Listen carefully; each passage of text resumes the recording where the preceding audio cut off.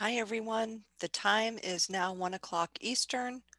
I'm going to pause for about 30 seconds just to let some more people join. I see the number coming up, number of participants rising. Give people another minute and we're going to get started with some welcoming remarks and housekeeping.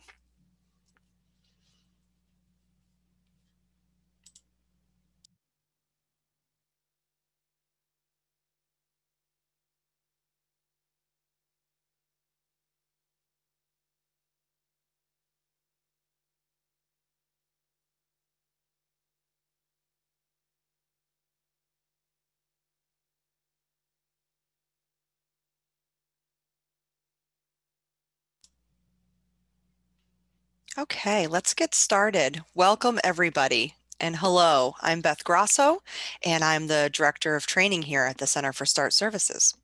I'd like to welcome you all to the final day of the December START Virtual Orientation Series. This has been a 3-day series designed to introduce you to the START model's core principles and approaches. December is our third and final installment in the series. Tuesday's session focused on understanding trauma, intellectual and developmental disabilities, and mental health. Wednesday's session took information that we learned on Tuesday and did a deeper dive into how it's implemented through trauma-informed care approaches.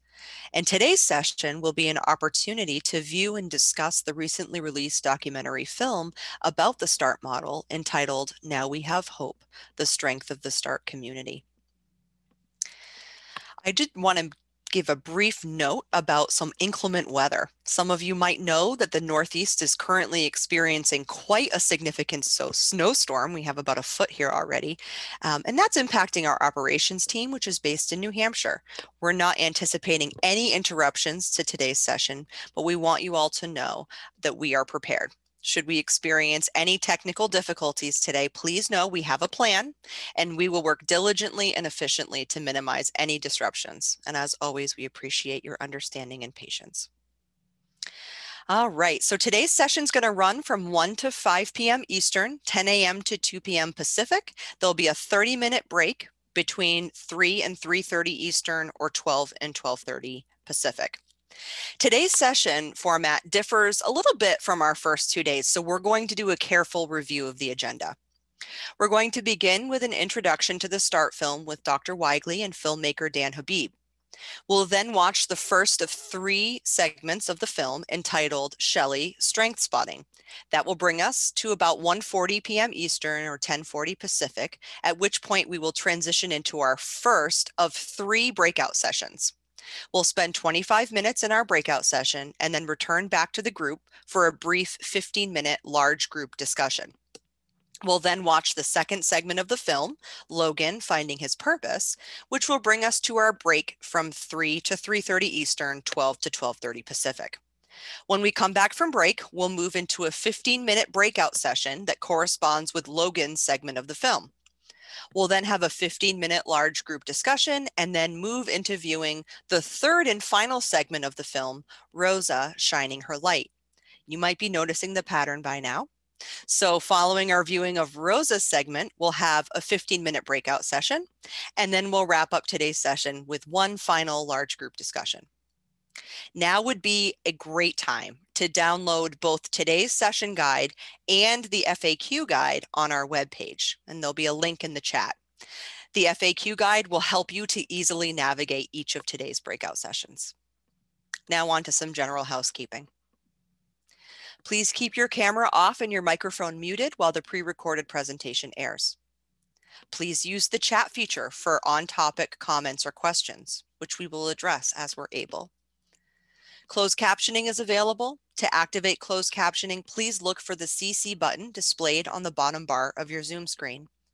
And if you experience any technical difficulties during today's session, please send a chat to Anne-Marie Ashford or Marianne Alsop. I'd now like to introduce today's presenters. Dr. Karen Weigley is a clinical psychologist with over 30 years of experience working with people with autism and other developmental disabilities and their families.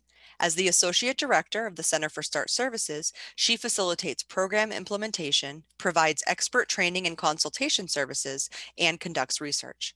Dr. Weigley is also a founder of and clinician at the Chattanooga Autism Center in Chattanooga, Tennessee. Dan Habib is the creator of the award-winning documentary films including Samuel, Who Cares About Kelsey, Mr. Connolly Has ALS, and many other short films on disability-related topics. Dan Habib is a filmmaker at the University of New Hampshire's Institute on Disability, and his newest documentary, Intelligent Lives, examines our society's narrow perceptions of intelligence. He is a 6-time New Hampshire Photographer of the Year, and his freelance work has appeared in Time, Newsweek, and the New York Times.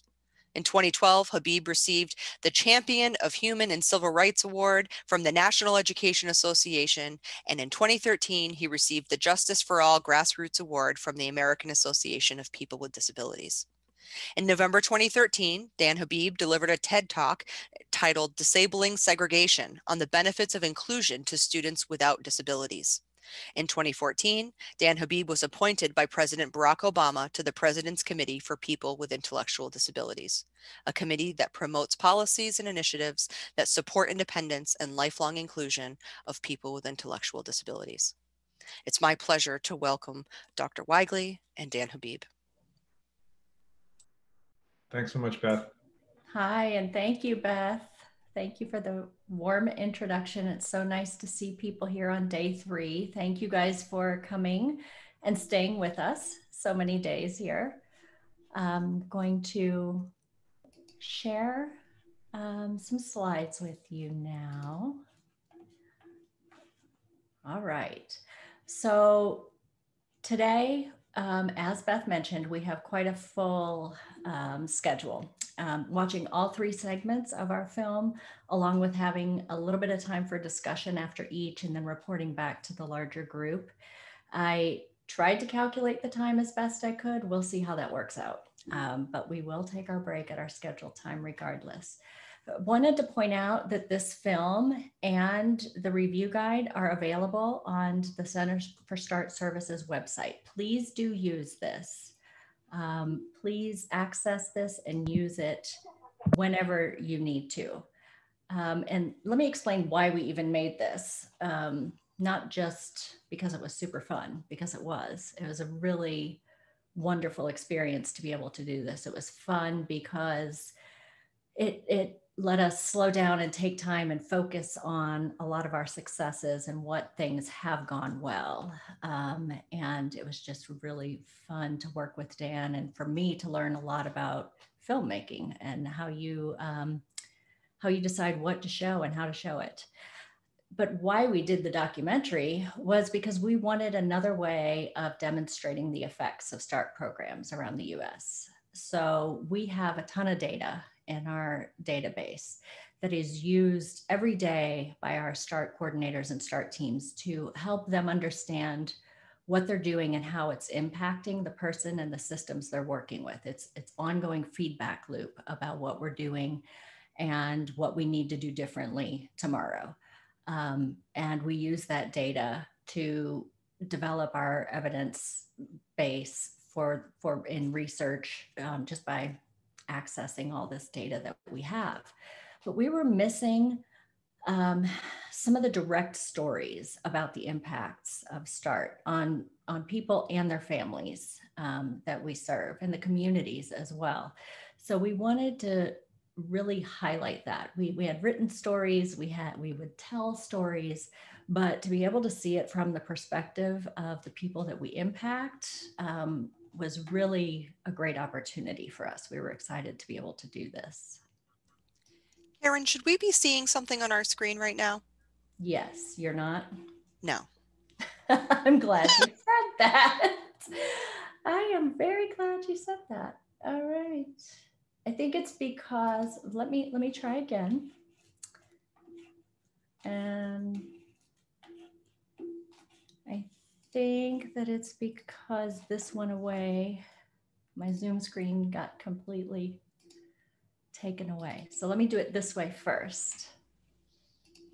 Okay. Do you see there we it go. now? We're rocking and rolling. All right. Well, this was the one slide that I just talked about. So how we developed this documentary. What did we do? I'm going to let Dan kind of talk about this as a filmmaker. Sure. Thanks, Karen. And hi, everybody. It's really great to be with you today. I love films. I love making films. And I really love when films are put to work in the great work that you all are doing or are going to be doing. So I'm here to introduce the films. And then for the rest of the day, you guys are going to take it and run with it with discussion with this great START team. So when I start to develop a documentary, there's a lot of background work that goes into that, a lot of research and planning. And we want to make sure that we hit on all the key themes that are going to really be important when you start showing this film in your communities. So back in October 2017, I can't believe it was that long ago, but it was, we started meeting with START program directors all around the country to ask them, what are the key values of START? What are the key practices? What kind of ideas and insights would you want us to show in a film like this? So we started with the need and with the key core values and messages that START embodies.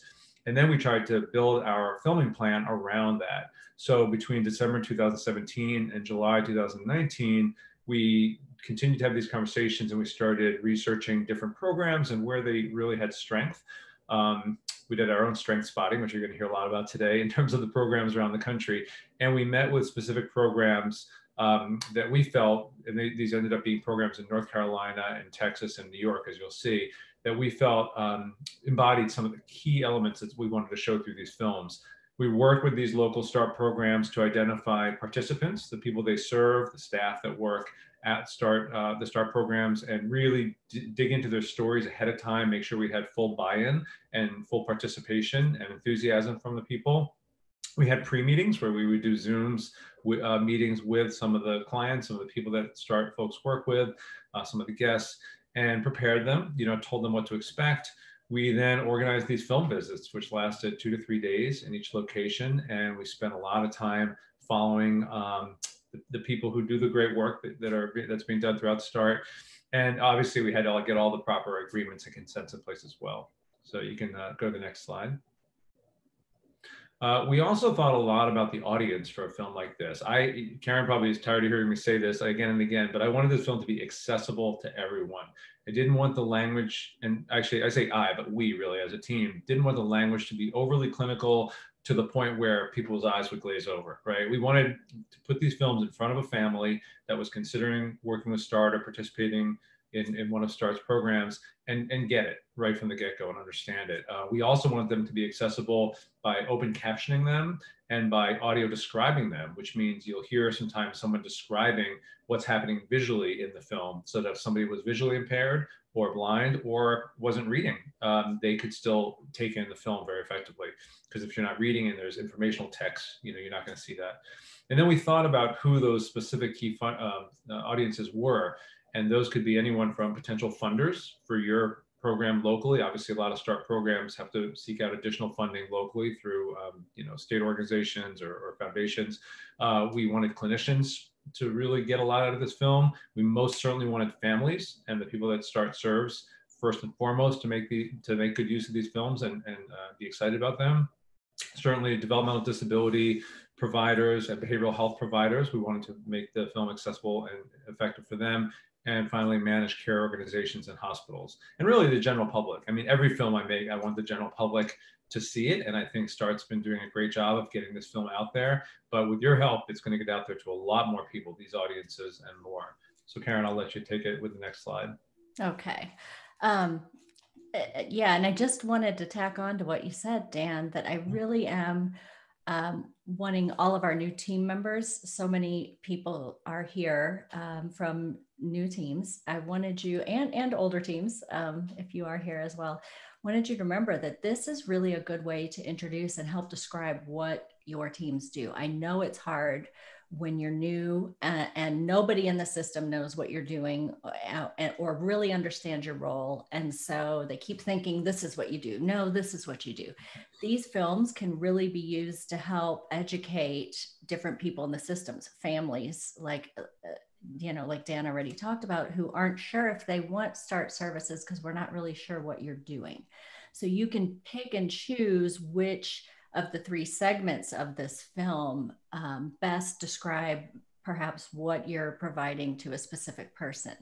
And all three segments can be really helpful for things like case managers / service coordinators or ISCs to help understand what your role is. So I just kind of want to plug that again. I'm going to keep plugging that because I really do think it takes, as everybody who's been with START for a while, it takes even people doing the work close to a year before it clicks in your head of what you're actually doing and how it all fits together really clearly. So I just love that we have the opportunity to show it through film in a very abbreviated way. So what did we ask these START program directors? Like Dan said, who we want to use this with. And what we asked, really interesting things that came out of this. We asked, so how have the values of START impacted your program's development? And a lot of what we got was about the program development, but also about personal development and personal wellness for the people who are on START teams. And that was a real rewarding thing to hear about.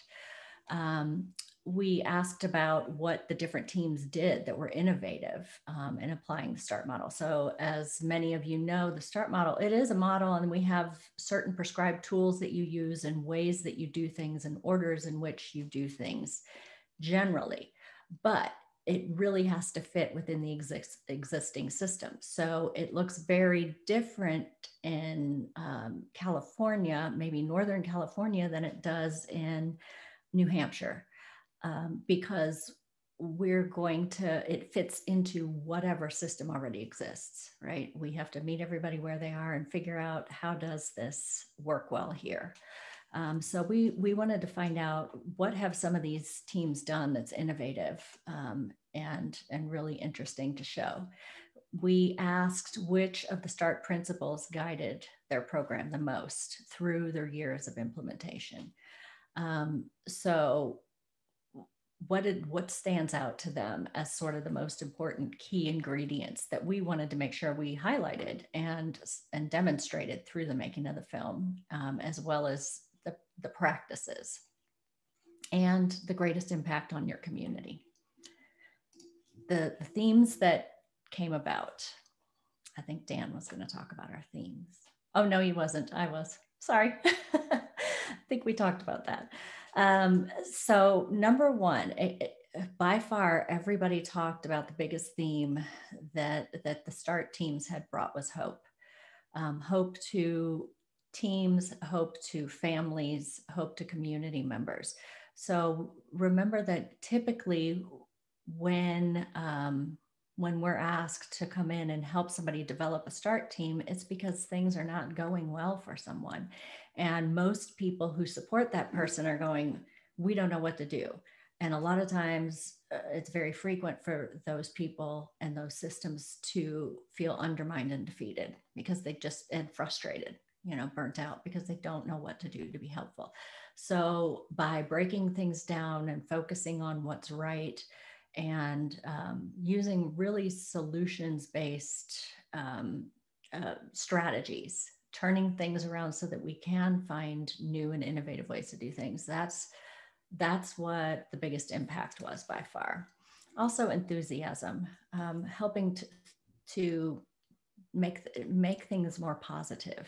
Obviously the humanity of the people we work with, bringing that's the center of everything we do, right? Is paying attention to everybody's humanity.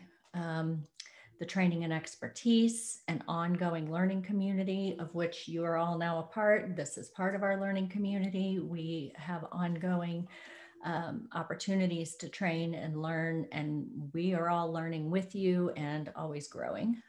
Language, really important. Our language is very important. How we talk about people, how we talk about systems, families, is really critical. And that's a big part of START training, really, as you're going through this, that you'll notice. Flexibility. So yes, we have a model, and I know a lot of new team members want to know, what do I do exactly when and exactly how? And we go, It depends. It has to be clinically relevant. It has to fit this situation. And you need to look at the data you already have to kind of help guide that. Another big piece of it is our network and camaraderie. Like, it would be really nice. We are doing these orientations because we can't travel because of the pandemic. Typically, we would have gone to the states where there are new programs and done this live. And we're doing our best to sort of replicate it as best we can with things like breakout groups and discussions, to be able to continue to provide some of that. But when we come back live, we look forward to that day. And the strengths-based approach. And a lot of these things, right, you've heard through the past 2 orientations, us talking about a lot of these factors, and PERMA. So we'll talk about that. And importantly, again, it was the impact on the people we work with and on ourselves. So a lot of the START team members talked about how their life improved because of what they learned through using positive psychology, solutions, focused strategies, and systemic thinking. Thanks, Karen. We're almost at movie time, so stay tuned, grab your popcorn. We're just about there, or make some during the break if you don't have any handy. So we're gonna start the first of 3 segments. When you go onto the START website, you'll see this posted, and I'm sure we'll be posting the link to the full film in the chat, and you'll have plenty of follow-up to know where it is. But the film is one big chunk. It's about 110 minutes. But the film is really designed to be shown in 3 segments of closer to 20 to 25 minutes each. So that's the way we're going to show it today. And that, we think, makes it a more manageable teaching tool and public awareness tool. So the first segment that we're going to show is called Shelley Strength Spotting. And with each of these segments, we've tried to set up some initial questions for you to think about as you're watching the film. And if you're the kind of person that likes to watch and chat and share your thoughts in the chat while the film is playing, go for it. That'll be a fun thing to do. If you're the kind of person that just wants to tune in on the film and not worry about the chat, and then close the chat box, whatever you prefer.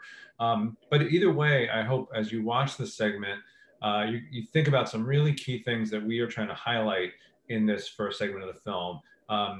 Shelley is the START staff, the coordinator who's featured in the film, but she works with a young man named Braxton and a mom named Suzette, who are both amazing, wonderful people that we got to know and work with down in North Carolina.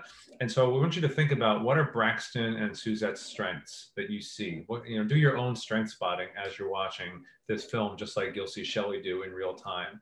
And then, when do you see strength spotting using Shelley, as we say, is kind of the star of this film, but there's other people as well that you'll see come into the picture, into the film, that are also doing strength spotting. So you can, again, chat about that, or just take note of it and think about it, because in your breakout discussions, you'll want to be able to share some of your thoughts on that. And then, what impacts did you notice from the strength spotting when Shelley particularly was doing strength spotting for Braxton or Suzette?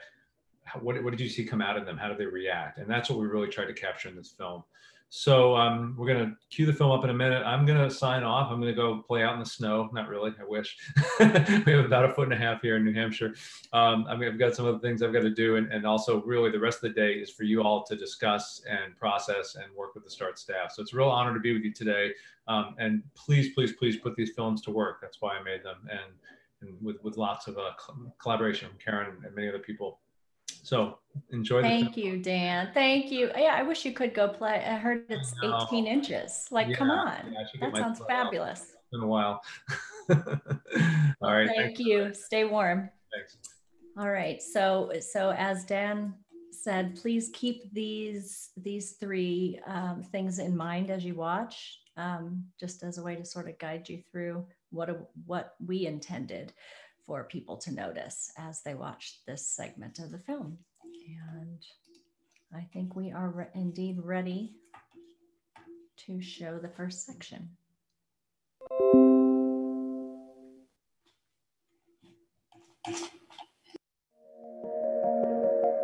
Now we have hope, the strength of the START community. Presented by the Center for START Services at the Institute on Disability at the University of New Hampshire. Many people with intellectual and developmental disabilities and co-occurring behavioral health needs are misunderstood, underserved, and underestimated.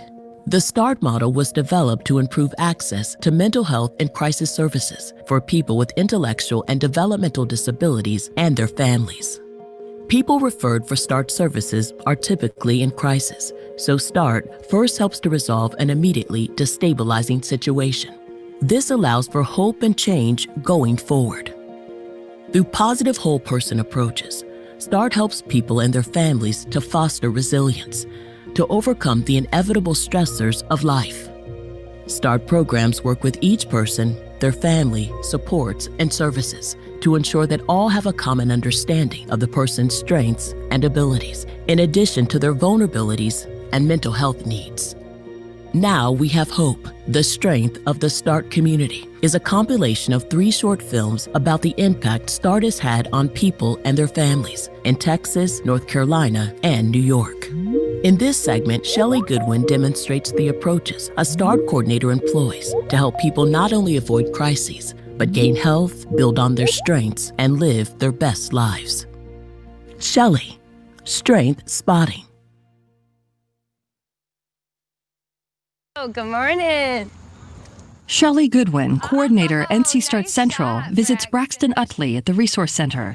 Those are some awesome shots. They fist bump. Good to see you. Good to see you too. So you're ready to head home, huh? Is that what I heard you say? Yeah, I could do a little bit of talking a little bit. Yeah, definitely. Yeah. So, what was your favorite part of the weekend? What'd you do? My favorite part of the weekend, playing Uno and stuff. Playing Uno, Yeah. Hanging out with everyone, right? And I would be selling candles pretty soon. Yes, talk to me about that. You have saved up so much money. Yes. For making your candles. Yes. Braxton has utilized the NC START Resource Center where our guests come in and work on goals. Mm-hmm. There's very much a social piece to it, but it is very therapeutic too. Good morning for basketball. Hey, Shaniqua, Courtney. Braxton shoots a basketball. Oh, you were robbed, Braxton. Director Jelaine Baker. The role of a START coordinator is to see beyond just the decrease of crises, but to say, where are their strengths? How can we use their strengths to get them engaged in more things that make them happy? That's awesome. I'm proud of you for that. That's really cool. Yeah. Saving up money for my camcorder. Your camcorder. Almost gonna look like Sony, but it's a little bit smaller. Yeah. Well, that's exciting. I'm really proud of you. And your parents are too. Yeah, they said but I want to get the big one just like it. Almost look that one. The happier you are, the less crises you're probably going to have because you're staying excited and involved in things that you care about. I'm just really proud of the way that you've been saving up your money and things that you created with your own hands. Yeah. When we identify our strengths and then can use those strengths in the community, we build resilience. And they had music playing and everything. They did. Clinical Director Jill Hinton. The role of the START coordinator is initially to do assessment, figure out what's going on, not only with the individual, but with the system that's surrounding the person. More exercise. And figure out where there may be gaps, where there needs to be more linkages, where we need to connect parts of the system. Braxton high fives a woman. A strong START coordinator has a lot of empathy and can stay calm in the midst of a really big storm. Jelaine. We talk a lot about START coordinators providing oxygen for families, and sometimes that's just being a peaceful presence. Oh, great. Is your mom here? And my dad. A car arrives. Yeah. Yay. I know you're ready to see him. Yeah. Tell him about your weekend. Yeah.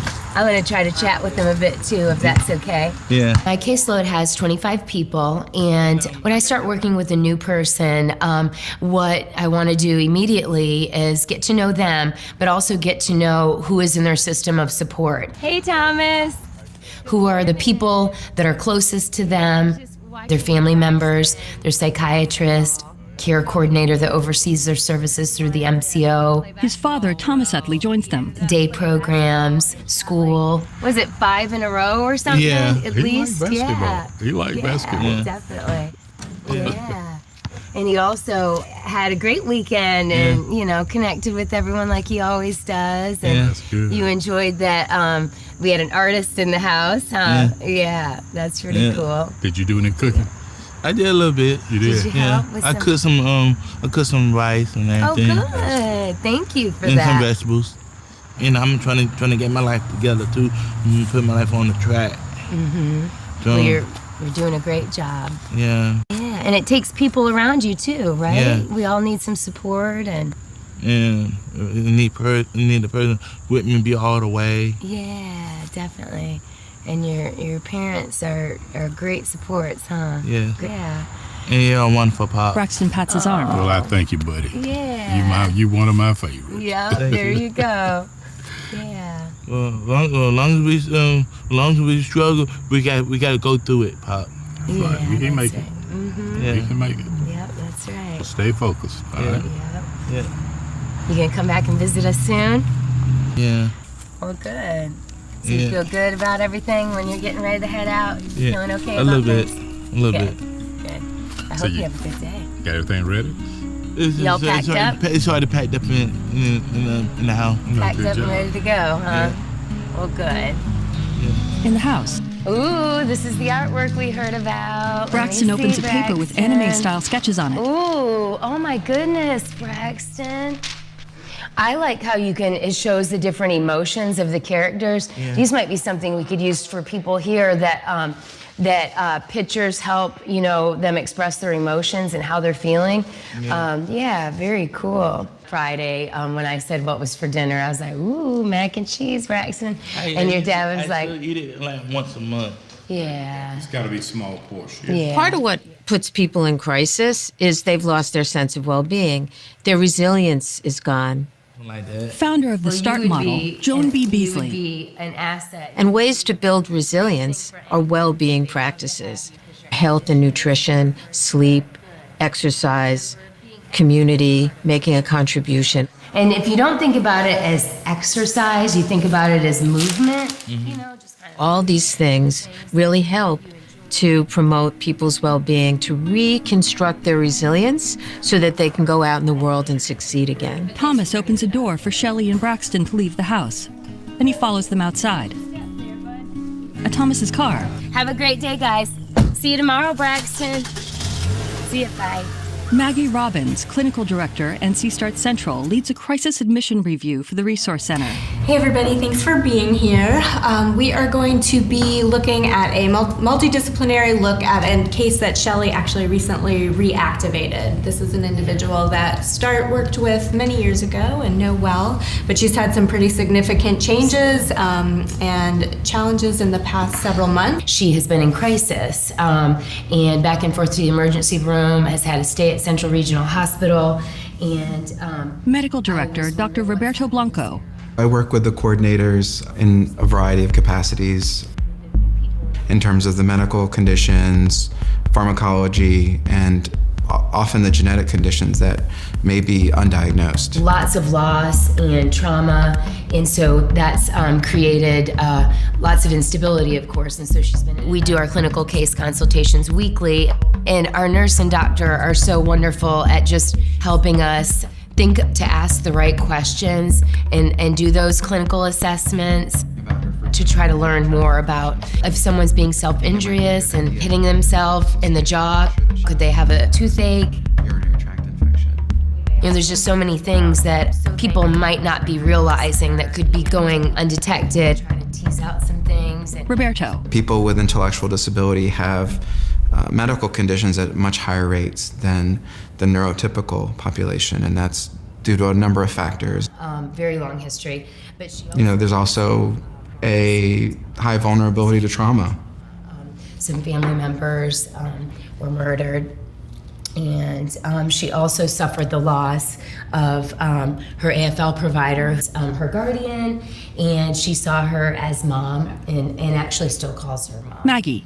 We're there to offer insight and help coordinators see the biopsychosocial picture. The significant signs of sedation, stumbling, slurring her speech, her spoon couldn't meet her mouth. Maggie. Since this is such a complex picture, do you mind if I take some notes on the board? Great. We're going to kind of map out all the biopsychosocial pieces that are happening for her, especially because it sounds like medication is playing a Shelley. The biopsychosocial approach is really important because it highlights how many factors impacts an individual. So I'm going to write notes as we're talking through this, okay? Maggie writes on a whiteboard. Biological meaning, heredity, medical issues, their overall wellness. The psycho would be their emotional well-being. And then the social would be their environment, their social stressors, what comes into play in their everyday life. As sleep and Yeah, so she could have like a delirium. You know, she could be having some type of medical issue going on, which could be combining with some of her medication changes and her sedation. While she's here, we'll do the meds assessment to try to look at side effects of medications. And we usually, like to have a little time to get to know her before we actually complete that. Nurse Kathy Klotz-Heil. The other thing that I would like us to Joan. This clinical team of START is on call 24 hours a day, 7 days a week. This allows people to have access when they need it in real time. And because of that, people know that there is help on its way, and they're hopeful. Roberto. There's so many barriers to care, and there's so much difficulty navigating the system, which is so complex.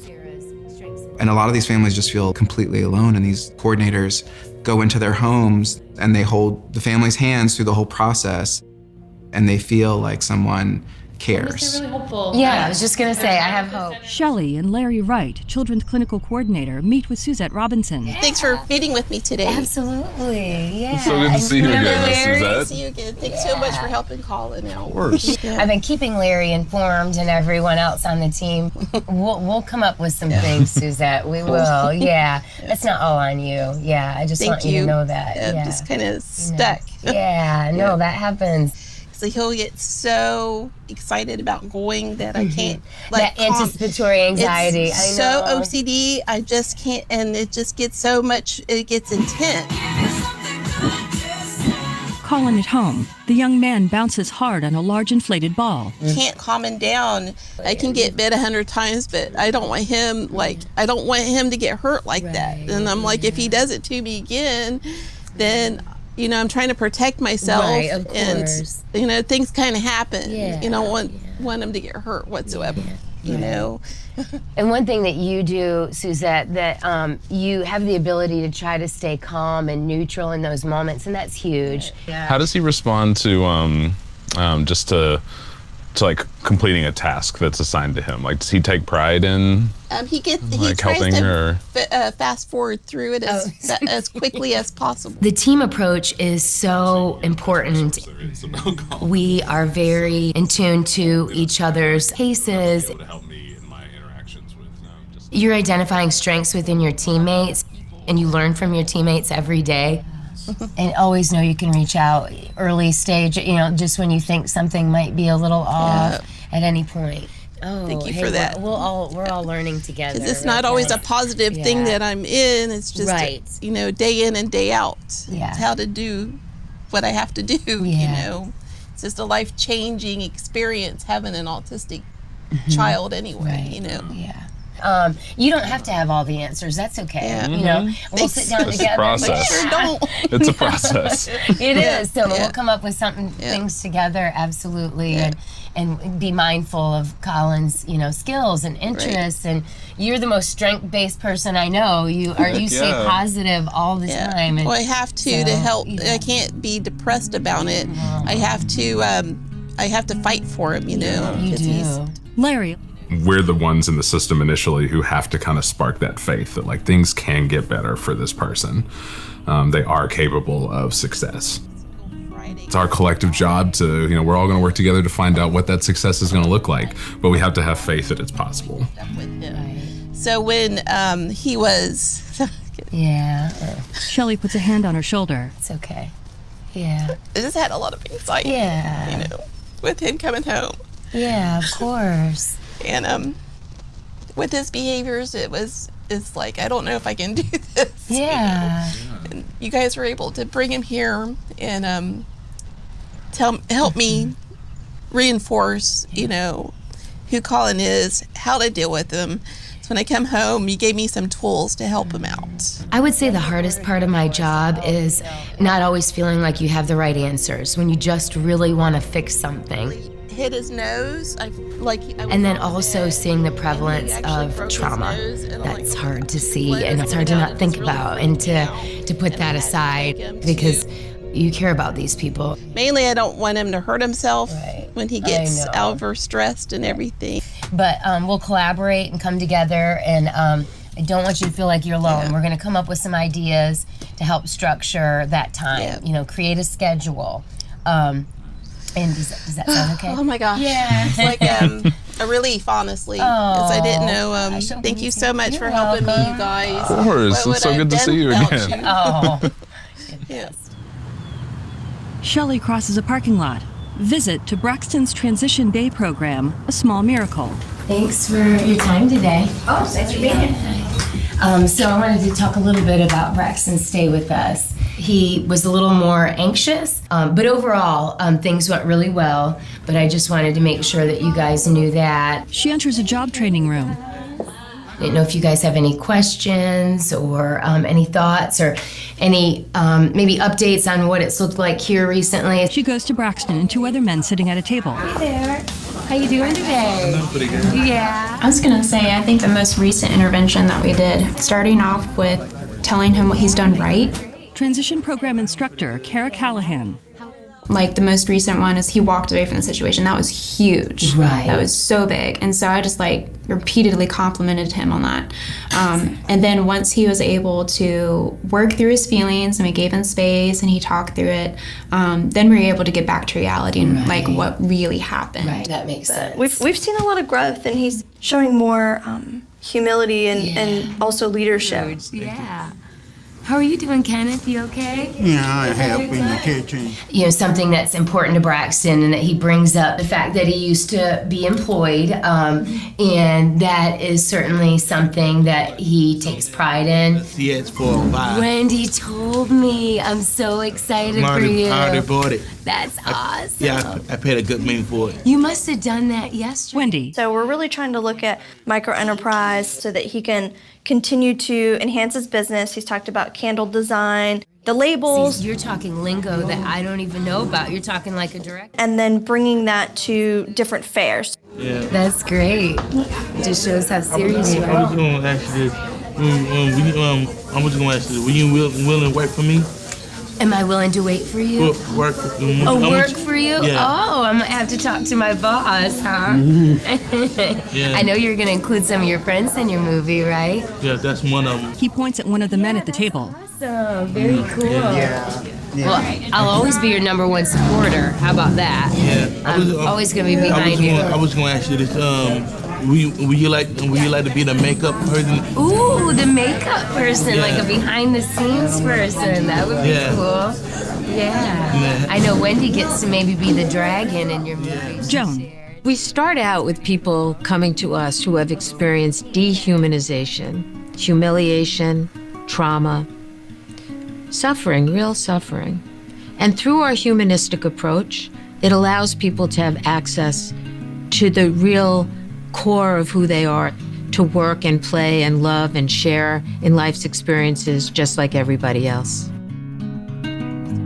Shelley. What I love about my job is instilling hope and kind of providing that immediate oxygen to support systems and individuals that may be feeling overwhelmed. She sits with Suzette and Larry in a pavilion at the Resource Center. I'm really lucky that every day I get to work with part of a model that has the same philosophies that I do.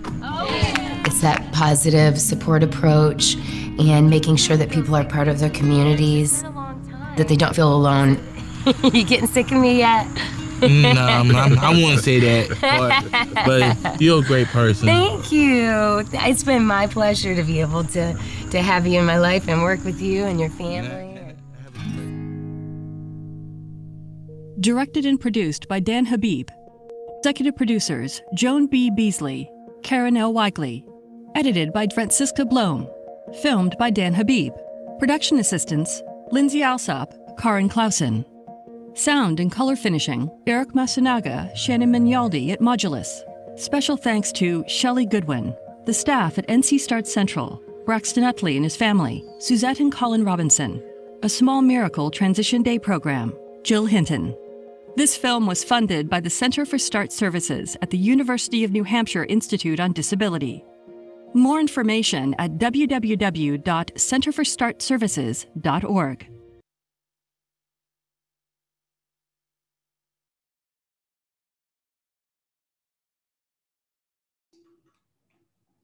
All right. Thank you, Marianne, for playing that. So hopefully you all got to see, a little bit about what a START coordinator does. That's what we were trying to demonstrate with Shelley, is showing the multiple different types of things a START coordinator may do throughout the day or week. And you did see Braxton at the Resource Center. I just wanted to clarify for those of you who are not familiar with our resource centers, we used to call them respite centers, but that kind of communicated something different in certain communities. So we renamed them resource centers. They are therapeutic environments for our guests to come for short-term stays, where we can engage them in therapeutic activities all day long, as well as do assessments and help identify good supportive interventions that we can then teach families or staff people in the community to use. Just a little clarification there. All right, let me share my slides again, please.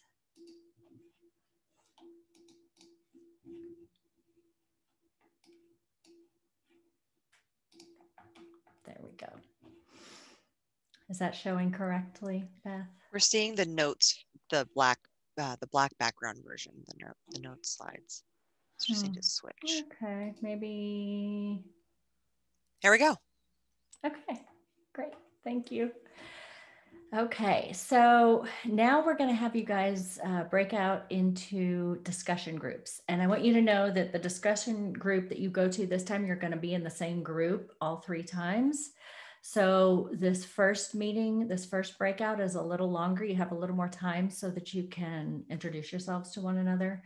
And as Beth had described yesterday, we kind of want you guys to identify who is going to be your timekeeper, who will take notes for you, and who will report back to the large group when we do have discussions.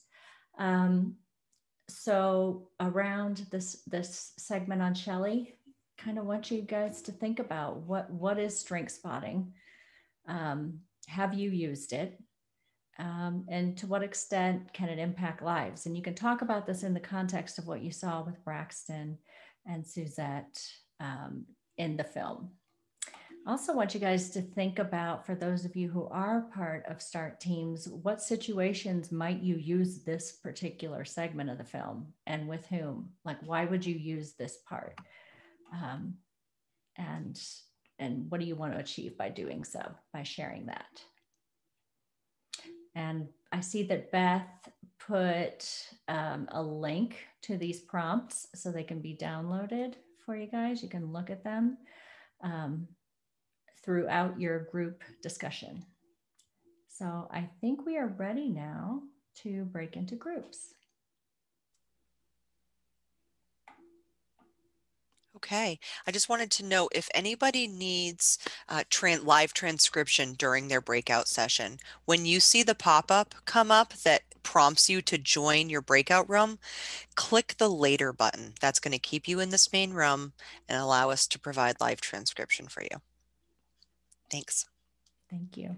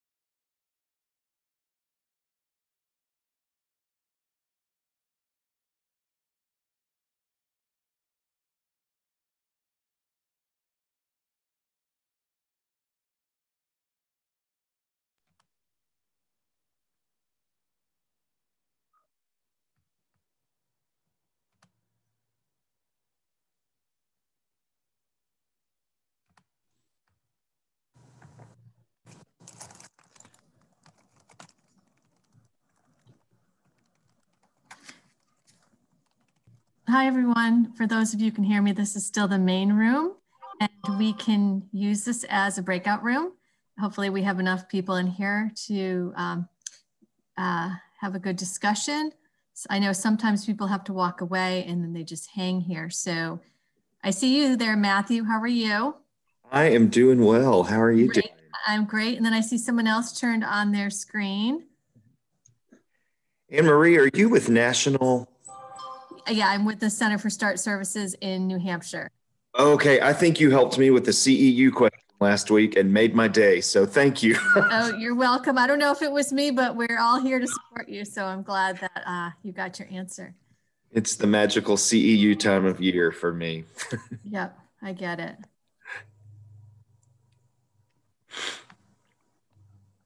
Let's see. Do we have any more people in this main room?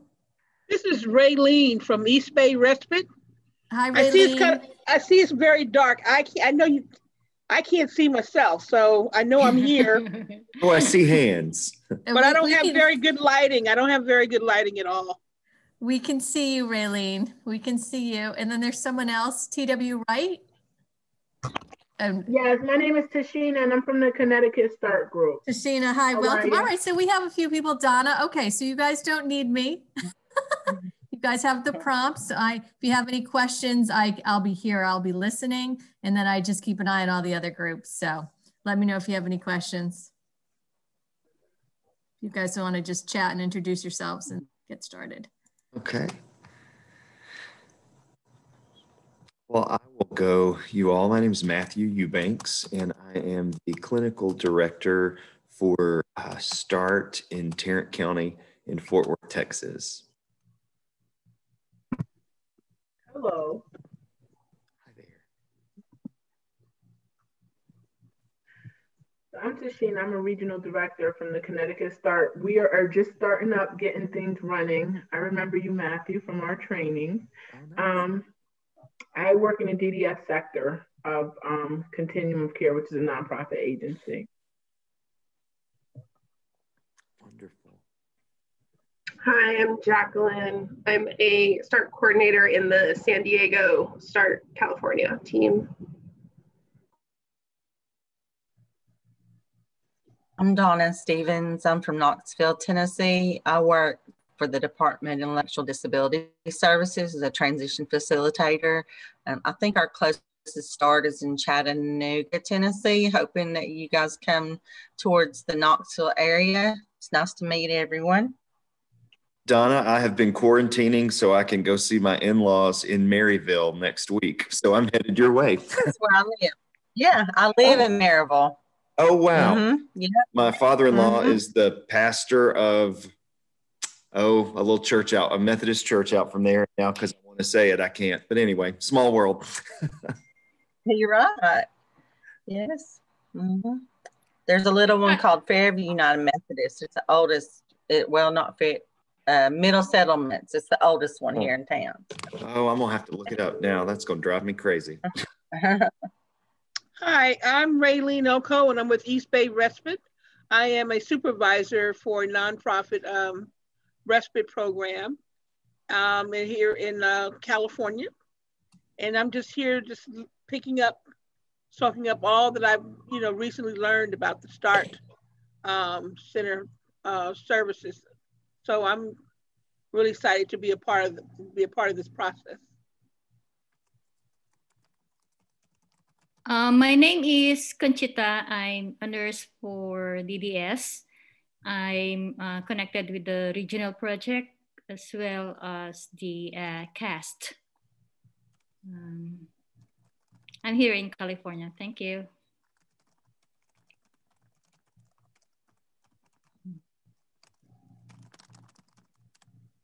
My name is Paul Malanga. I'm with DIDD in West Tennessee. I'm a behavior analyst. My name's Lupe Loya. I'm a START coordinator here in Texas.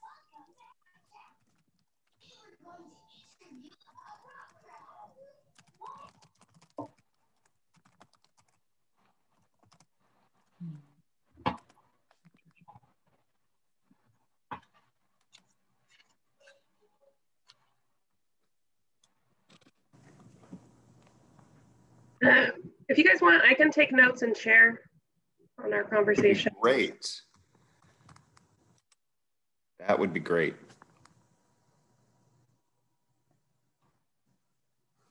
Okay.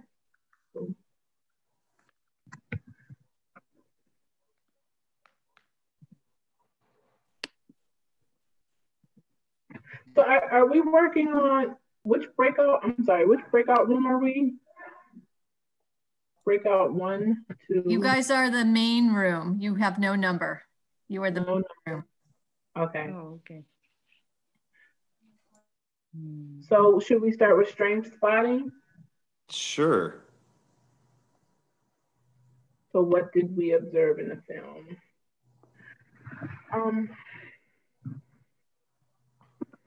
I like the integrative aspect of it. I just like the fact that START incorporates the individual into their team and solicits their input and feedback and try to make them part of achieving their goals. Because it's not uncommon in the field that we make a lot of the decisions for the people that we serve. We think that we know best. And then when they're not responding in a manner that we think that they should, we look like we're at a loss for that.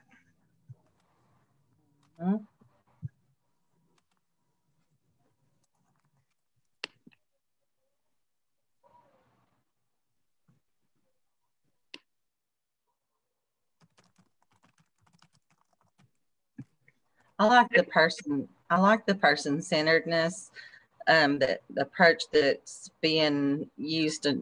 Well, we're not START, but I'd like for us to implement that. But at the same time, we use a person-centered approach, even with the family circle of support, and we try to tap into what people's likes, dislikes, and watch and observe. Behavior analyst, everyone gets together and figures out like what makes the person tick, you could say, and we try to put their world as much as possible around what they want, and then train people to be able to implement that in their everyday life. I've seen that to be training specific for people. I think that helps a lot.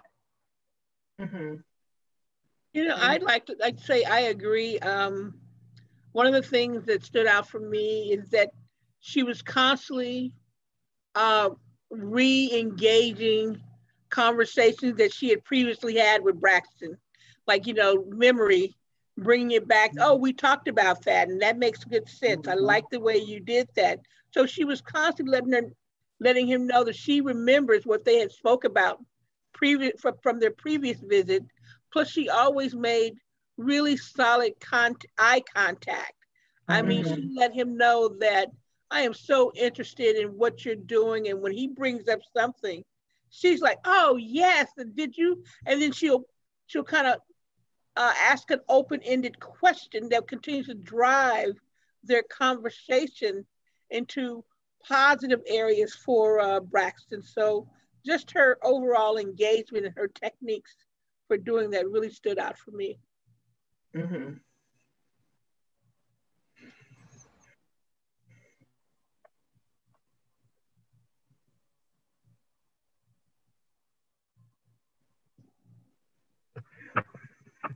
I will say that I have loved using the strength spotting with our team. Talk about using strength spotting with the people we serve, but I think it's also helpful for us as colleagues too, because it models how it works and how it empowers people and how it sort of fosters connection. So in the first couple of clinical team meetings that I led, we did some strength spotting and that sort of thing. And it just helps people kind of prime that pump so that they're more able to do it with the people we serve after they do it with each other. And my other thought about strength spotting, I think it's so important to do, especially with people, with everybody, but I've found that so often people with IDD haven't been able to be the expert in many areas of their life. And, they may depend on someone where they live and someone's telling them what time to go to bed and what time to eat, that kind of thing. And so if we can spot their strengths and help them show that, it can be so empowering. Somebody, it may have been Karen, said something in a training that I watched last week about, would it be empowering for you if somebody said, oh, you do laundry really well, or, oh, you brush your teeth every day? And so I'm always encouraging people to find a deeper strength that really speaks to who they are as a person, and not just an activity of daily living. But that's just some of the things that our team has been working through when it comes to strength spotting. Mr. Raylene, and I also thought it significant that Shelly would provide Suzette with some tools, and Suzette brought that up. I want to, thank you for the tools that I could use to, work with him, because my fear is that he's going to hurt himself, and I won't be able to really fully care for him if he does that. And it really put Mom at ease that she had something to work with. And so it just felt like I saw her empowering Mom as well, to take on the situation and let her know that she's, hey, you're not alone. You're not in here by yourself, so, and you can always reach out and call me, and I'm there. And I think that was important. I totally agree. I think it's very hard working in the field to allow people to take risks, and we think that we have to be overly protective, and we're doing injustice because we're not allowing people to achieve their full potential. So for as a mother, you're naturally going to be overly protective. You're going to try to minimize those risks. So just, taking a position where he is given the opportunity to branch out and participate in things that are interested in him despite the risk. Yeah. And it's very hard to get, from my perspective, working in the residential sites, getting staff to buy into these situations and these models and to continue to carry them on, because we can be overly enthusiastic and we can be, but we're not the front line. We're not dealing with it, on a day-to-day basis. So when we see minimum progress, it's not necessarily the individual, it's more or less the way the techniques and systems are being executed. Yeah. And Shelly does a fine job with Braxton when she, when she engages him. She also includes instead of talking about that, because I like the way she managed her conversations with Braxton, because she moves gently from one situation, and she at the same time encourages him to manage other parts of his life, and so those things don't get left behind. Oh, so you're doing this. So that means that when we talk about exercising, we're also talking about movement and things like that. And then she gently moves off in something else, so it doesn't become something where it doesn't set up a stress mechanism in the individual. It kind of gently rolls off and gives them something to think about and to work toward. Mm-hmm.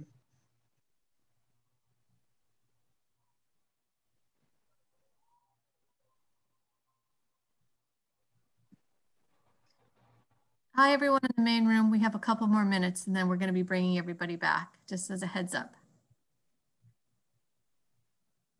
We haven't addressed the question of how you guys would use this film. Does anyone have any ideas on that?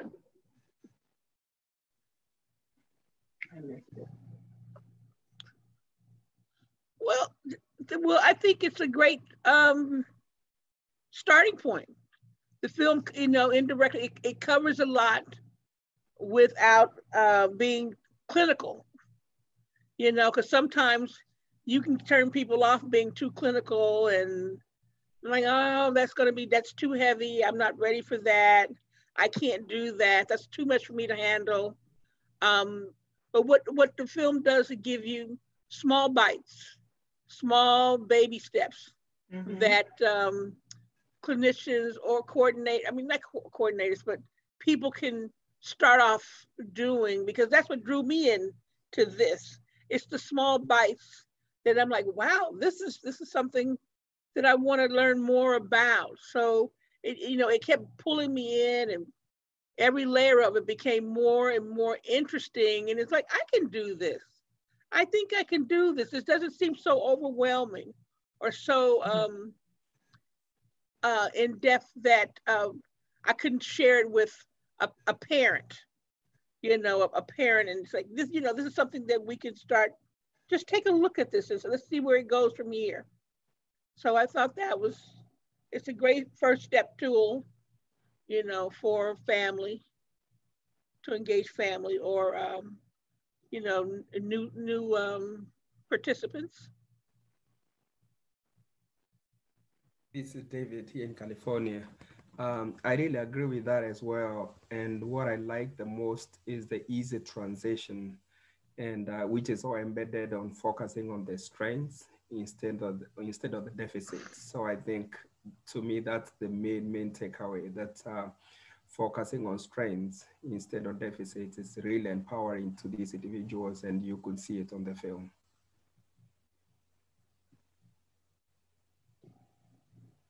Yeah. Okay, we have people joining back in from their breakout rooms, main rooms. So we are going to wrap up the discussion as people come back together.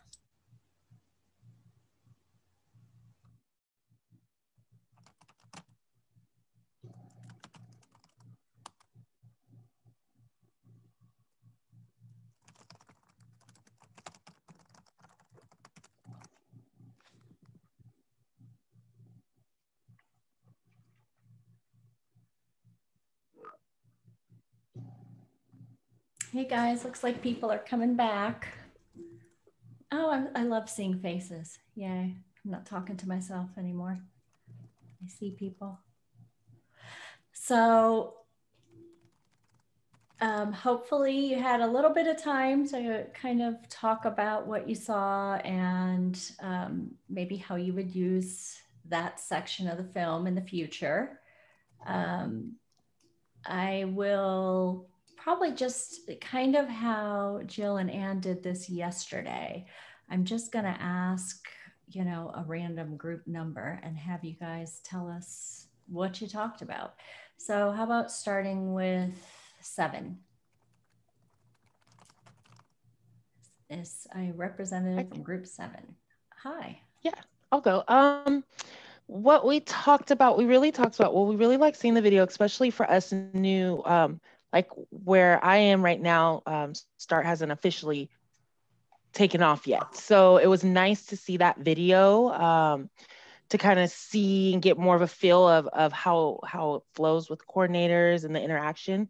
But we really talked about how important also as well, how important strength spotting is and how it's an ongoing process and how it can really boost the self-esteem, confidence, and keep those good character strengths going, and how it can really just change someone, really help and change someone. So yeah, we kind of just went over those kind of things. Okay, great. Yes, it can. It's kind of surprising how just saying kind words and reminding people about, what they have to offer us and others and themselves, it's very powerful. It really makes a difference. Particularly for people, somebody said this, I think in a group that I was lurking on, particularly for people with intellectual and developmental disabilities who often hear about what's wrong, right? How about group 2?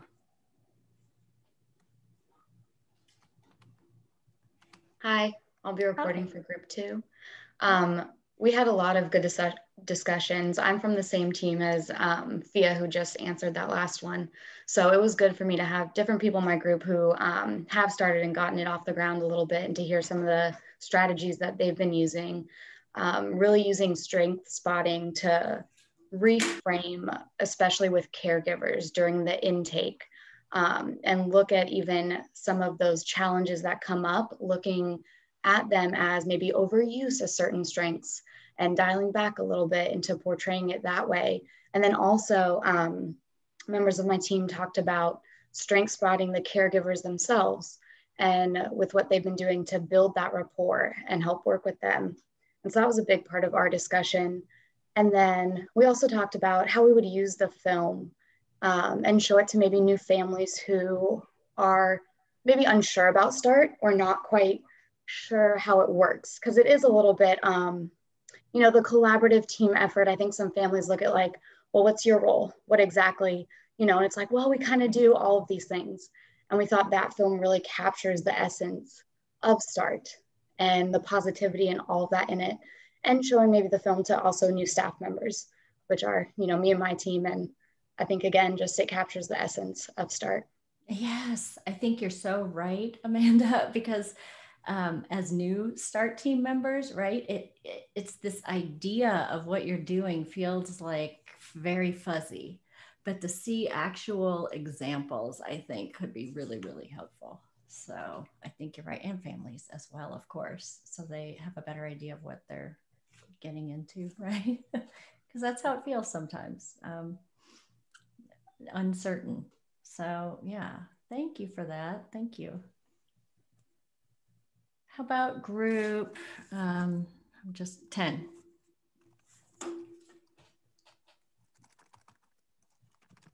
Okay, let me turn on my video. Okay. I don't know that the section of to use it or how we've used it has been discussed, but what our group talked about was using it during crisis, during normal time, just to you know, build up a person's self-esteem, using it with the team, all of the entire support system, to reframe what the staff is using to describe our individuals, kind of as a reminder that the individual is more than the disability. We talked about the impact that it would have. We discussed how it could help our individuals to feel happy, to build self-esteem, to build resilience, to rewire their brains and those of the individuals that work with them. Mm-hmm. And then one more thing real quick, that it could be used with, thank you, Hannah, that it could be used with funders so that they can see what we do. Yes, that's really, I think that's a really good point, because a lot of times they're just not sure what they're getting, and they ask for different things because they're not sure what to ask for, as far as reports and information and that sort of thing. But yeah, I think that's a really great idea too. Yeah. And I'll just one more thing. I'm sorry, I can go on. But to add to the using it for new START members, also using it with just new staff at with the providers as well, so that they can understand. Yes. Yeah. Hopefully, maybe it would sell it a little bit, right? Right. Absolutely. Okay, maybe I'll pay attention. This doesn't look so bad. Yeah. Right. Yeah. Thank you. All right. Thank you, Debbie. I guess we have time for one more group to report out. How about one? Group 1. Let me find my camera. Okay. Hi. Hi. So we kind of talked about how we were all still kind of new to START, and how some of us had watched these videos prior to our interviews, which was really interesting, which kind of gave us a new terminology, a vocabulary that we might have used strength spotting in different settings in mental health, but never used that term. So we kind of talked about how we use it a lot with clients, both in this model and outside of this model, really to instill hope and provide a positive environment. And what we really liked about the videos was the team approach as well. They all worked as a team to provide this positive, supportive environment, which inevitably gave hope. And for Braxton, it was this candle making business that, you know, he was just so proud of. So we really found that we use it more often than we think we do, and in more settings. And it can be used with anybody, essentially.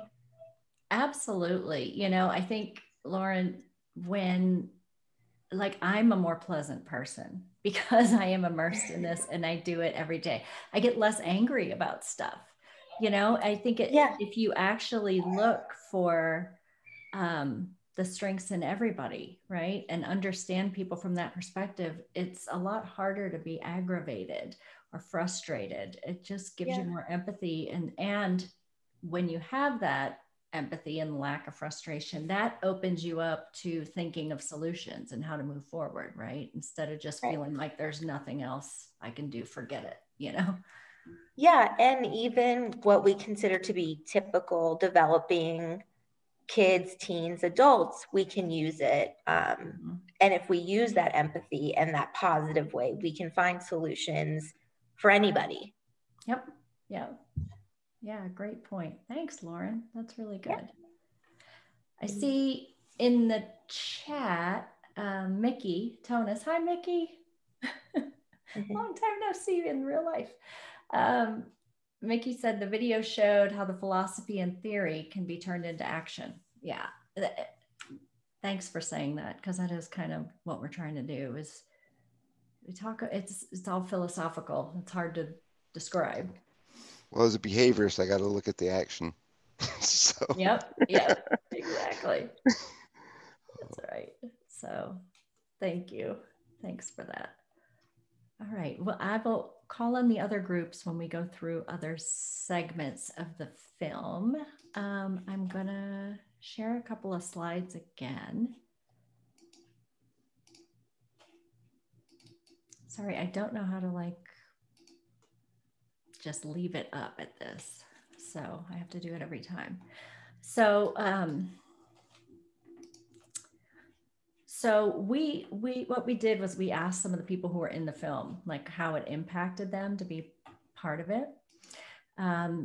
And Shelley was the person who answered for this group. And she said, what I love about the START model and the filming process is that it afforded me the ability to organically carry out my beliefs and philosophies. So similar to what Mickey said, this is like philosophical stuff, right? So how do I turn it into action in everyday behavior? And she feels fortunate to do this in her everyday work life. So as you all, I'm sure, have noticed, Shelley is just a lovely human. She's pretty fabulous. So moving on to the next film segment, there's going to be a lot of focus on this one, or I'm going to ask you to focus on PERMA. And if you think back to the orientation, I guess was August, the first one that we did, if I have my month straight, we talked a lot about basic positive psychology strategies, including strength spotting, right? But also PERMA. And really, I should have PERMA Plus up here, which is PERMA, or PERMA V is what we call it. And I'll explain that in a second. So if you remember, there's a lot of research done in positive psychology around what are the sort of ingredients or things that we need in our lives in order to experience happiness and joy, and less, even just not just less crisis and less bad stuff, but actual, happiness. So positive emotions are one thing we need to experience. Engagement. So what are you doing? Who are you engaging with? Positive relationships. How meaningful are those relationships? And can you keep them and have them established over the long term? Meaning, are you doing something that is meaningful to you in your day? And accomplishments. So being able to achieve things in our everyday life, which often includes things like giving back to others. The V that is not up here is the vitality piece, and that includes kind of that health piece, right? Movement and exercise and healthy nutrition, diet. You'll see in this next segment a focus on all of these. So our resource centers, which I mentioned before, in which you saw Braxton was leaving when his dad was coming to pick him up in North Carolina. We're going to see the resource center that is in Tarrant County, Texas. And you'll see that it's sort of like a living, breathing perma machine, that this is embedded in how everybody who works there and visits there does every day. And we call people who come to our resource center guests because they're not moving in. This is not going to be turned into a residential center. And it also doesn't have the same freedoms that, you know, a residence does. So what we do at our resource centers, for instance, there are scheduled activities. We do not have screens here. You can have time to call family members, but you're not going to be playing a video game on your phone all day. We have most food is not accessible except for healthy snacks that people can access all day long. Our meals are scheduled. Everybody participates in making meals, very health conscious. So it's not like being home. It's just not at home. It's like you're a guest.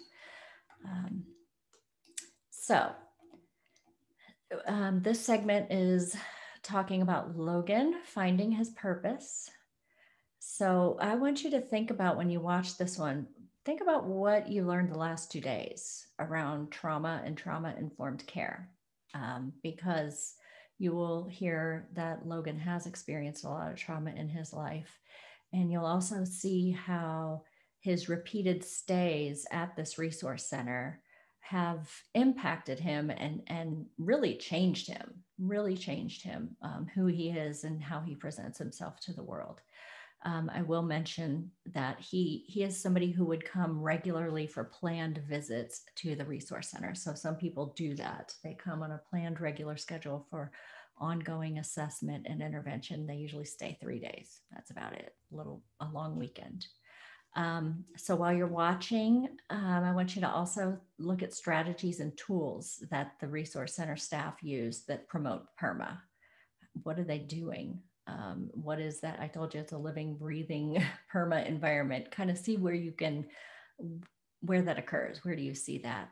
And how do those strategies help promote resilience and stability in Logan, despite his traumatic past? And with that, we're going to watch this next segment.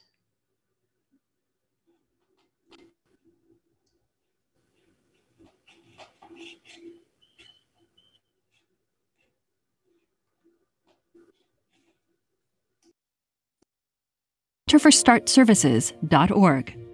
Copyright 2020 Center for Start Services. In this segment, you will see how START resource centers provide crisis prevention and intervention services and help people to achieve PERMA. Logan, finding his purpose.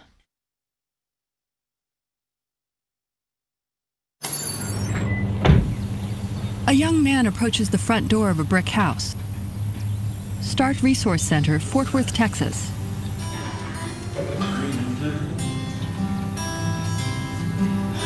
Every place I travel through, I find He pauses at the door, looking back. He scratches his head. Inside, a gray-haired man plays guitar and sings. A homemade poster titled "Let It Snow Strengths" has snowflakes with printed words on them, including perseverance, honesty, and hope. Paris really ain't my kind of town, so I hung around. David Gunter, Resource Center Director. The first young man enters. How are you today? I don't know. Morning meeting. So we're going to get started, and what we're going to do is introduce ourselves. Your name? Sean. Sean. Welcome, Sean. Sean McNeese, Resource Center guest. Yeah. You want me to help you and tell them? Okay, you're going to do it? Can someone help her out that knows her name? What's your name? Jacoby. Jacoby Johnson, Resource Center guest. Logan. Good morning, Logan. Logan Roberts, Resource Center guest. Self-awareness is the word of the day. For Lisa Dixon, counselor. We're going to be aware of our surroundings and our moods and how we feel and each other. And everyone is going to explain what this means to them on self-awareness, okay? Logan. 10 things that make me mad is, well, if I destroy my stuff, which I don't do anymore, but... Great job. And, Logan's mother, Leela.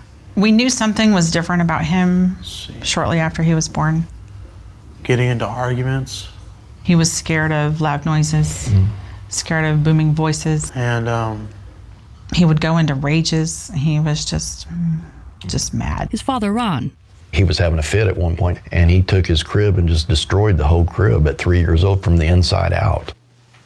I've always seen myself as a monster. What I used to do is throw chairs and throw tables, hit people.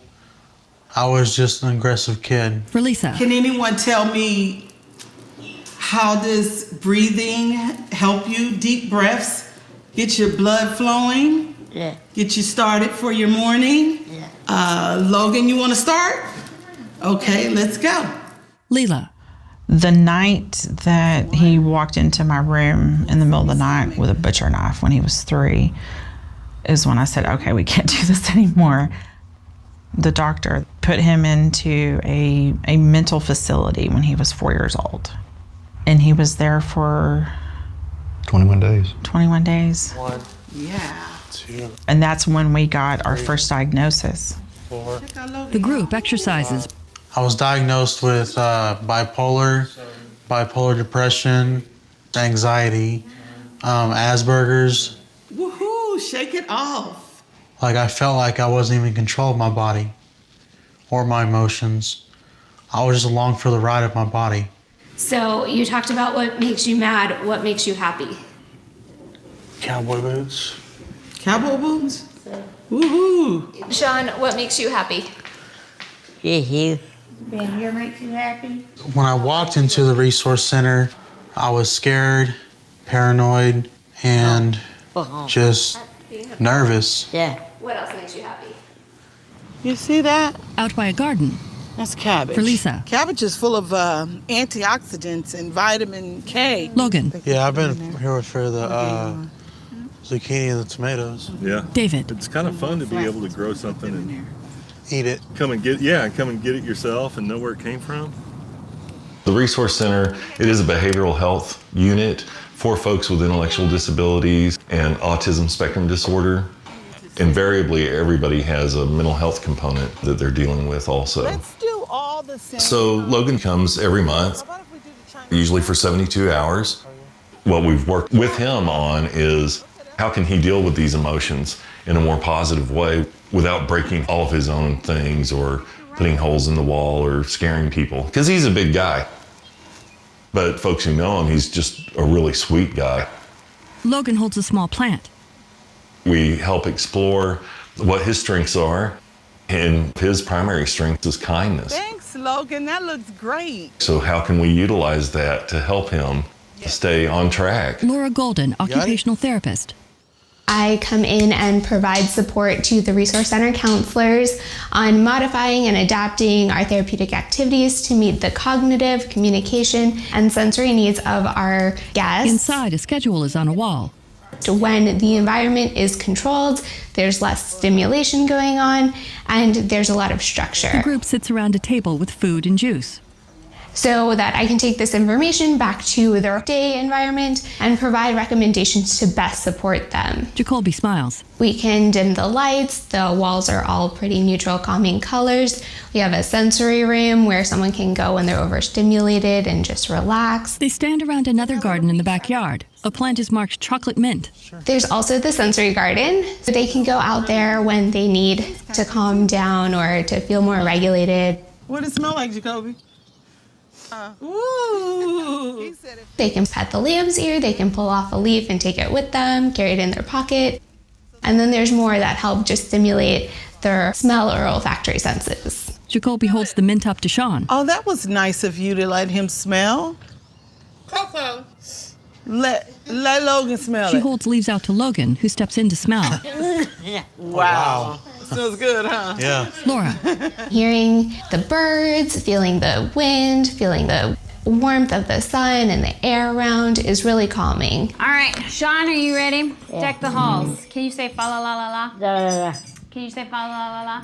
Yeah. All right, I'm gonna want to Katie hear it. Lyon, music therapist, plays and sings.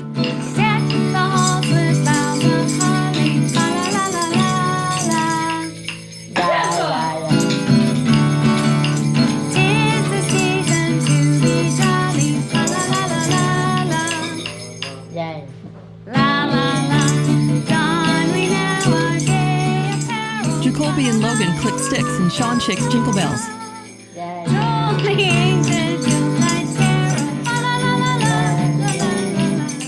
Later around the table, We're going to just talk about some positive things that have happened.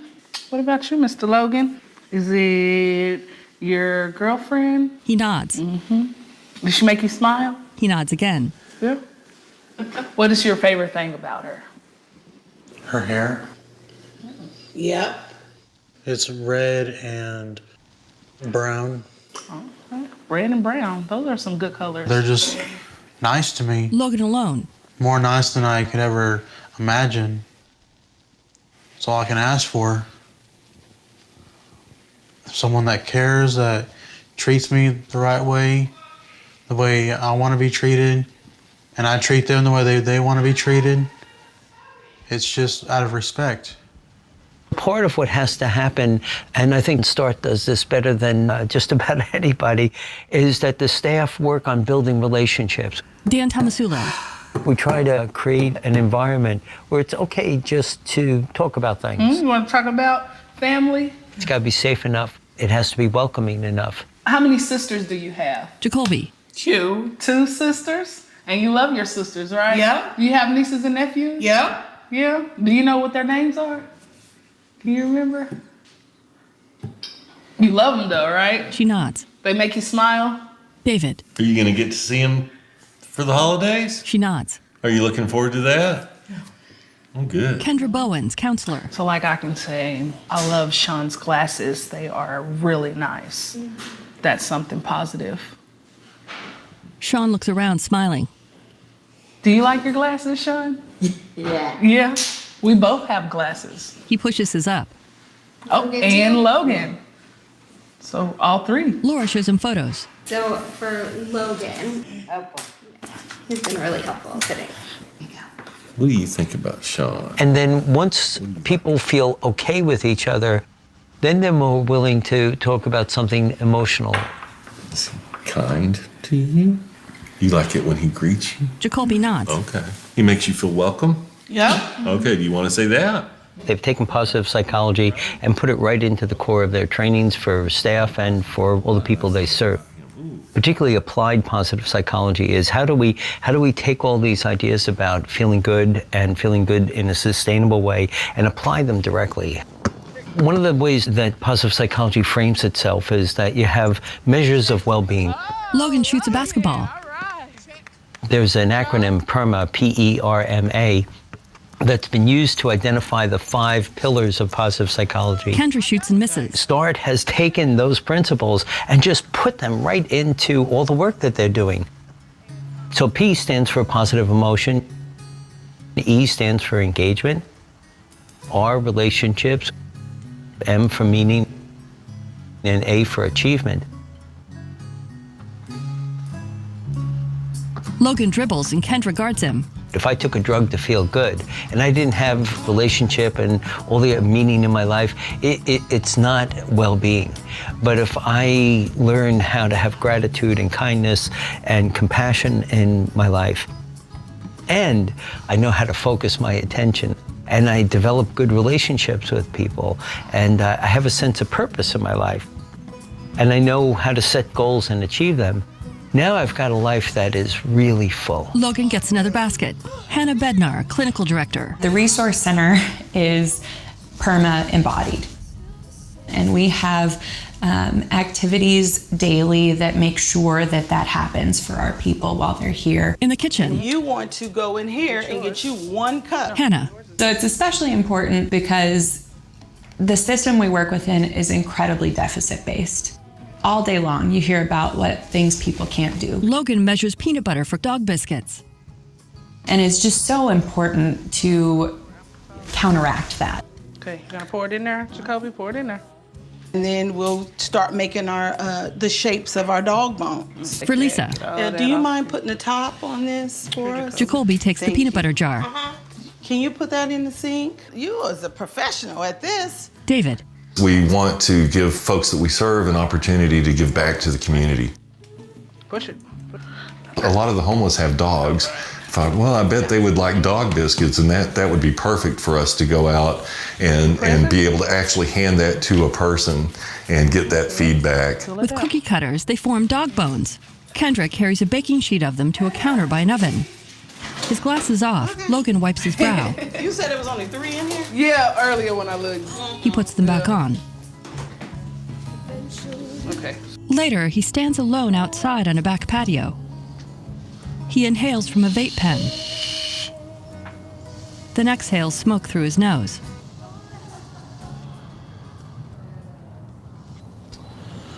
That's all I can think about is my girlfriend.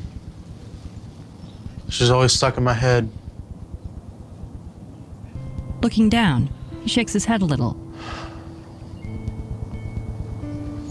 Hopefully I can meet her dad and go over to her house and, you know, introduce myself. He looks up.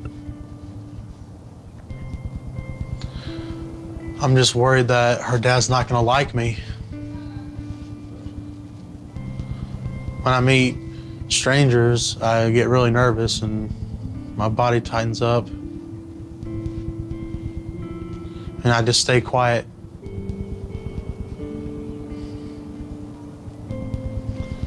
It's hard. He inhales from the vape pen, which has a small Batman logo on it, then lets the smoke stream from his nose. How long have you guys been together?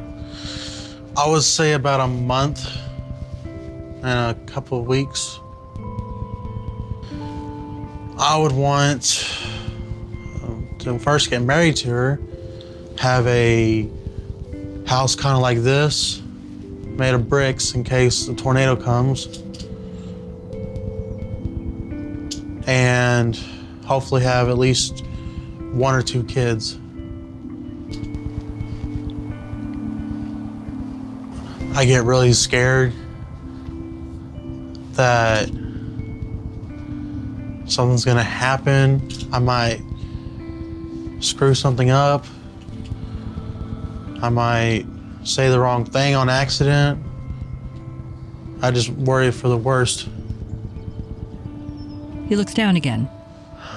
Anne LaForce, Director of Therapeutic Coaching. Crisis can look like anything from a true psychiatric crisis that somebody needs hospitalization, a change of medication for stability, safety. Logan's given 2 small cups. But it can also be a crisis because those vulnerabilities related to their diagnosis, their health, sort of biopsychosocial, aren't being addressed as well as they could be. So we see a lot of emotional dysregulation. He takes pills and water. And people see it as behavior without understanding where that behavior is coming from. And that's really what IC START's role is to put that behavior into context for people. Logan alone. There was this one hospital I went to that I am not allowed to ever go back there, not because of me, because of what the people did to me. They physically, emotionally, and verbally abused me. And they also sexually abused me.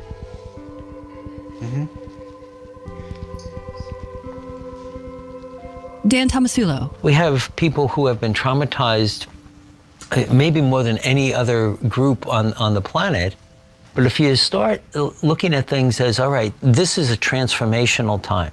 This is a time where a person's sense of the world can shift. And what would be the most helpful way to get them to think about meaning in their life? Yes, this difficulty happened, but how do you recover from that? I'm gonna wear the Joker ring, and it's made out of silver, and Angela's gonna wear the Harley Quinn ring. And almost always, if you do a thoughtful investigation of the person's life and help them think about it, they'll find out that they've gotten knocked down and back up many, many times in their life. And you could tell because you're always smiling. So that's a good thing. It's something that makes you feel good. Later, Kendra. So we're going to be writing or pictures, or we can draw positive things towards each other. So Laura. So is Kendra kind or fun to do activities with? Logan writes on the fingers of a hand outline. Fun to do activities with? All right. Jacoby cries. You want to wait for a little bit? She covers her face. Laura. Jacoby, can we help make you feel better by talking about all the awesome things? Can we talk about all the good things that everybody said about you? Yeah. Look at this one. She looks. That one that you said a wow about? Nice smile. Does everybody tell you you have a nice smile? They're that nice Everybody likes your smile, smiles. don't they? She smiles. Look at it. What's that one? Pretty. She wipes tears. Even though it looked kind of disruptive to the therapeutic activity at the time. Did you know you were pretty? She nods. Yeah, of course you know you're pretty. She smiles wide. You're a great friend. It gave us an opportunity to help Jacoby work on being more self-aware. Funny and a great dancer. And really use that as more of a teaching and learning situation instead of a disruption, because it's fine. Sean holds Logan's hand and cries.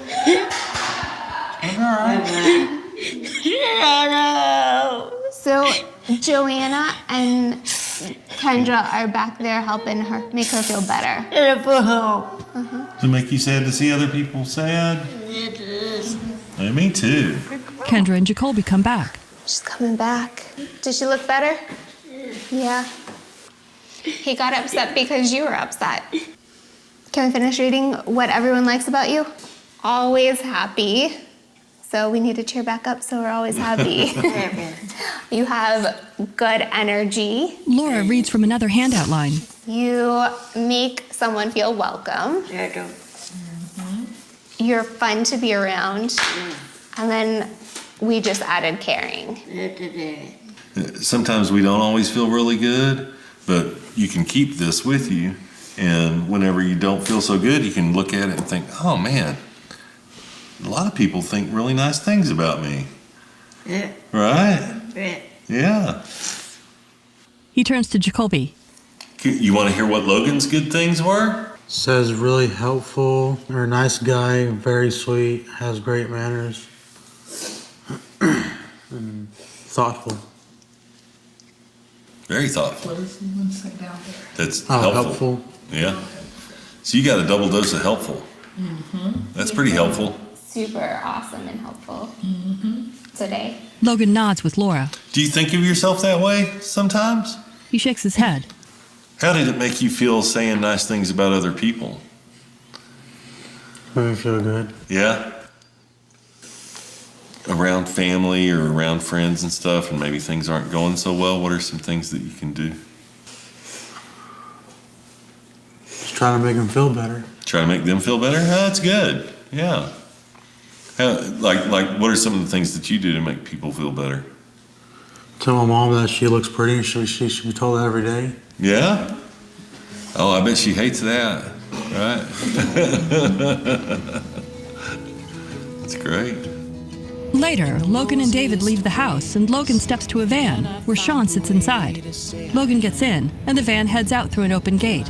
They go to the Fort Worth stockyards. They used to run all the cattle up here. He and Logan walk together. But this was where the Goodnight Loving Trail started.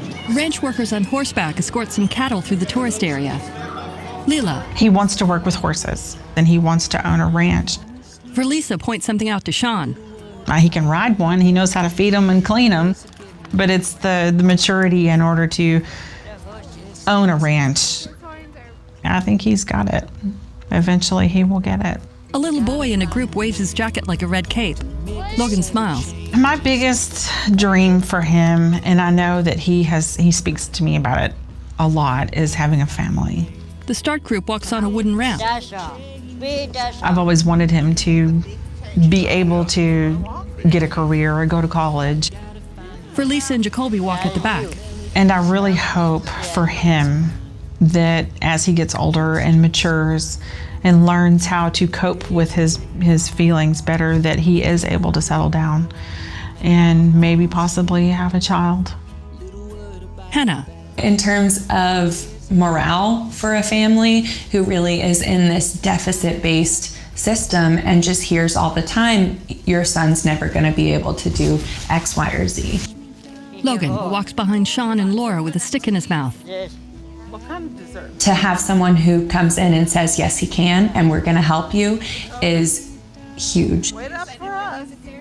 And I think that's one of the biggest things that I love about START is just seeing relief wash over people's faces when they hear, yes, he can, and we're going to help. They stood in front of a Texas flag for a photo. His father, Ron. The Resource Center at the STAR program has been wonderful for him. And just the last 6 months, he's a different person. Completely different person. He walks on with the group. Leela. It's actually like, I have a son that I can talk to, have a conversation with. And I've never had that before.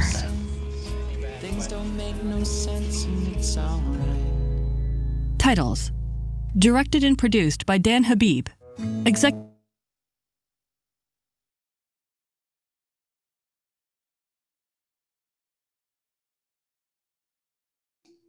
All right. So that was segment 2, and I can see that I calculated time a little off. So we're done a little early with that one. Maybe we want to go into our breakout rooms now before our lunch mid-afternoon break. When you go to your breakout rooms, talk about what you observed and think about how do you promote positive engagement for the people you serve or work with. And how have you seen respite centers being used in your community, and maybe similarities and differences, and what we might want to focus on if we are working with some of your respite centers. What can we do to help out or give new ideas? Have you used or observed the effective means of helping others achieve PERMA Plus? And again, in what situations might you use this film? Beth and Anne-Marie, are we able to go into our breakout groups?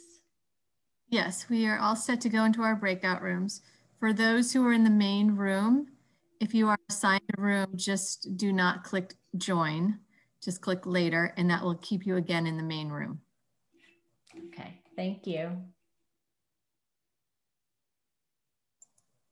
Here we go.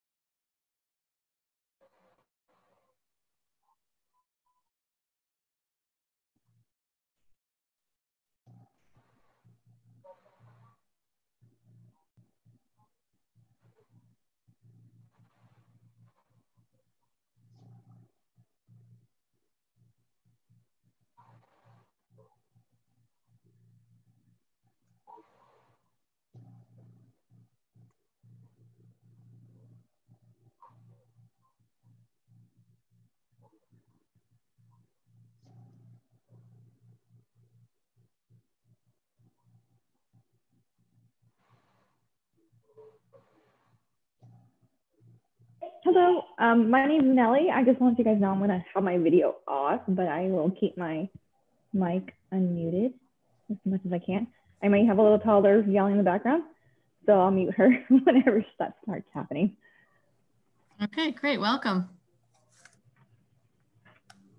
My name is Ebony. I'm in the hazmat outfit today. Hey, I'm Ebony. gonna turn my video off because I am doing a little bit of reconnaissance for my program. Remote services. Let's go eat there.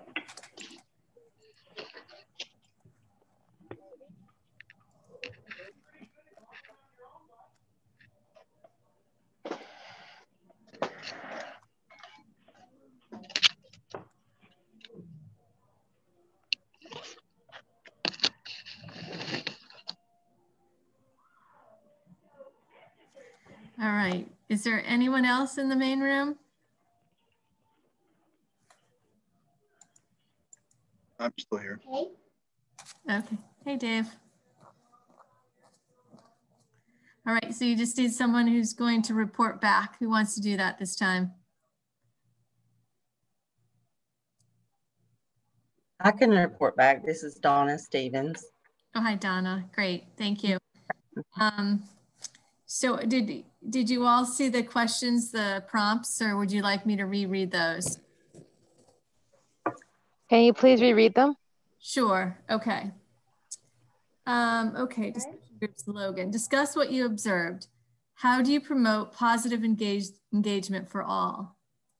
How have you seen respite centers being used in your community, and how are people supported there?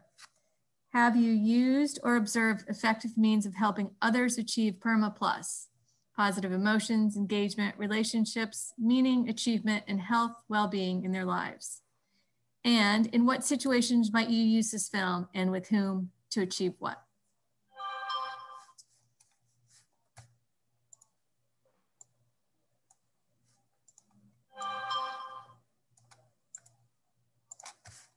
Now I'll let you guys take this away.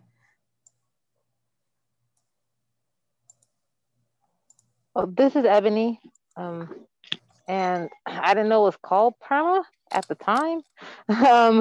We didn't have a name for it. I work at a special needs day program. I'm the director there. Hi, roommate. Hi, Anne Marie. So I think Mickey's video is disabled. Okay, Yes. Where Yeah, are you, but- Mickey? Okay, all right. here. Thank you. Let's see what I can do for you. Thank you. So yeah, guys. So the lack of pressure. I Thanks. think. What did you guys think? I just wanted to, let me do my screen. It's not, we didn't know we were following the PERMA process, but I know that I want to share this with my team and include more of the PERMA, like at the end, the achievements and the meaningfulness, so that they can feel valued in their community as well as just with us.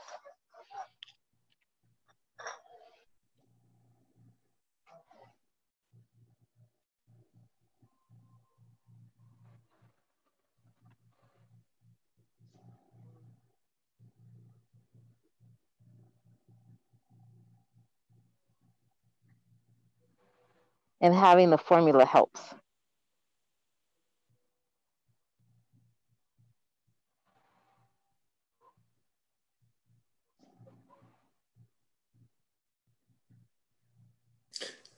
We have utilized the film whenever we have folks, because it's obviously a voluntary program for somebody to come in.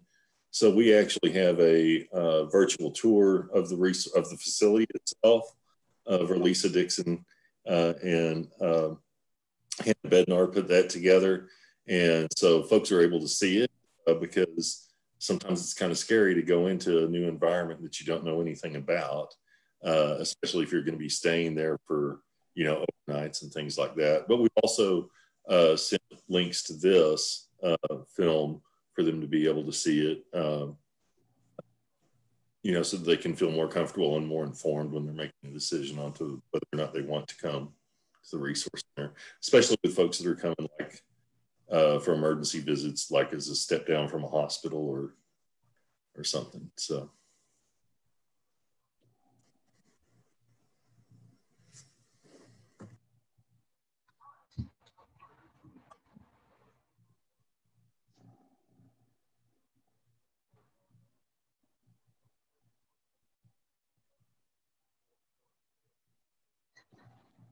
This is Donna. I'm reporting, but what I really enjoyed about seeing the video was how they put them together at the table and let them talk about, what they're feeling and how it made them feel if people smiled or what they wanted for their life. I think that helped them feel heard. And I've been in direct care for many, many years. And I've seen people come through our doors that have never been heard before. and just listening. And like we've had cooking classes when we figured out they wanted to cook. They've never had anyone that would let them in the kitchen before. Things like that. I think that kind of redirection from the everyday life of the stress of knowing that you have special needs, but you know you can do more. I think that means a whole lot. I've never saw a program quite like this, but I've seen some kind of like that where they could garden, and I've seen people go from level 6 where they were wanting to tear everything up to going out and planting potatoes, and they became a different person. And I appreciate this. This is really good eye opener here.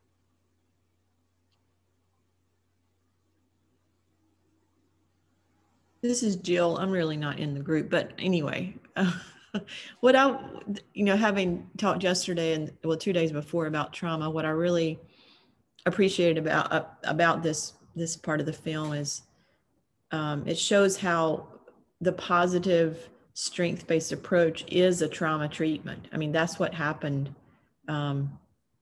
here, is that refocusing on somebody's strength. We're not ignoring the trauma, but we're, as Dan Tomasula was saying, it's a opportunity to kind of, people sometimes have post-traumatic growth. And I think that's what happens with when we insert strengths and a positive perspective into some of the ways that we interact with people. So I appreciate that connection between somebody who has had a lot of trauma, but their strengths are building resilience for the future for them.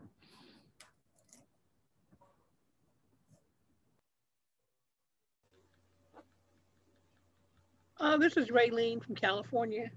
I enjoyed the film in itself. There were so many things that stood out for me.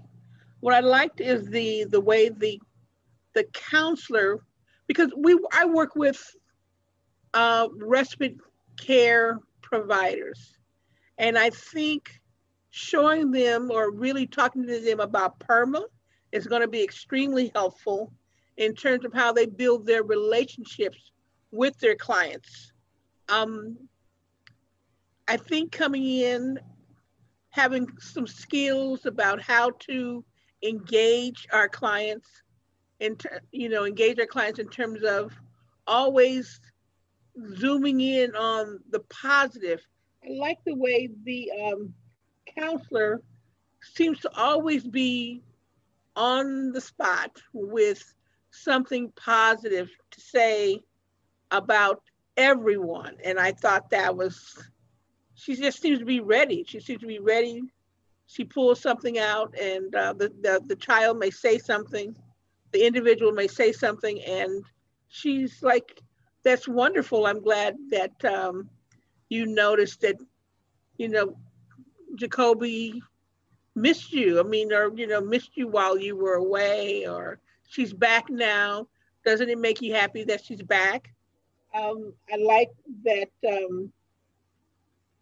the staff understood clearly that building it doesn't happen overnight, but building a relationship starts to open up the door where people are more comfortable with exposing their deep emotional sides of themselves that can help them to move their goals forward.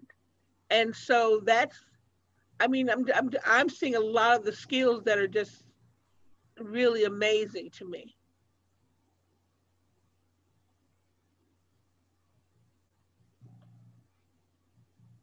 I would just like to interject too. It's a hell of a lot of fun working with our guests. I mean, we get a lot out of it, at least as much as they do, probably even more. Well, for example, the hand activity, when I think her name is Jacoby, when the guest was was going through, was crying, and you turned to her and you said, well, wow, you know what? You can use this the next time, you're feeling this way. We have something that you can go back and take a look at to remind you how special people think you are. And I'm thinking that works for everybody. Not, that will work for anyone. So I thought that was, and it also worked for the guest that was sitting next to her. I can't think of his name, but he too was guided in a similar direction. See how special you are? Let's talk about all the wonderful things people think about you, and then his smile went from one way, and then he just lit up. And so it's fun, but it's still an art. It's an art that needs to be, I think, that need to be learned and respected, because everybody can't do this. Working with our respite providers, sometimes I hear, well, I don't really know what to say. I'm meeting them for the first time. Well, these are skills that you can use with anyone that you're meeting for the first time. You come in with a pocket full of wonderful tools that you can bring out and use anytime. So I think this is great, great stuff. All right, everybody. Sounds like there was some great discussions happening. Thank you all for participating and engaging. The time is now 3 o'clock Eastern, 12 o'clock Pacific. We're going to move into our half-an-hour break. Please feel free to stay in the Zoom meeting. You can mute yourself and turn your cameras off. Get up, move around, get something to eat, and we'll see you back here in 30 minutes, a half an hour. See you back here at 3:30 Eastern, 12:30 Pacific, and we will do some large group debrief after our breakout sessions. Thanks all.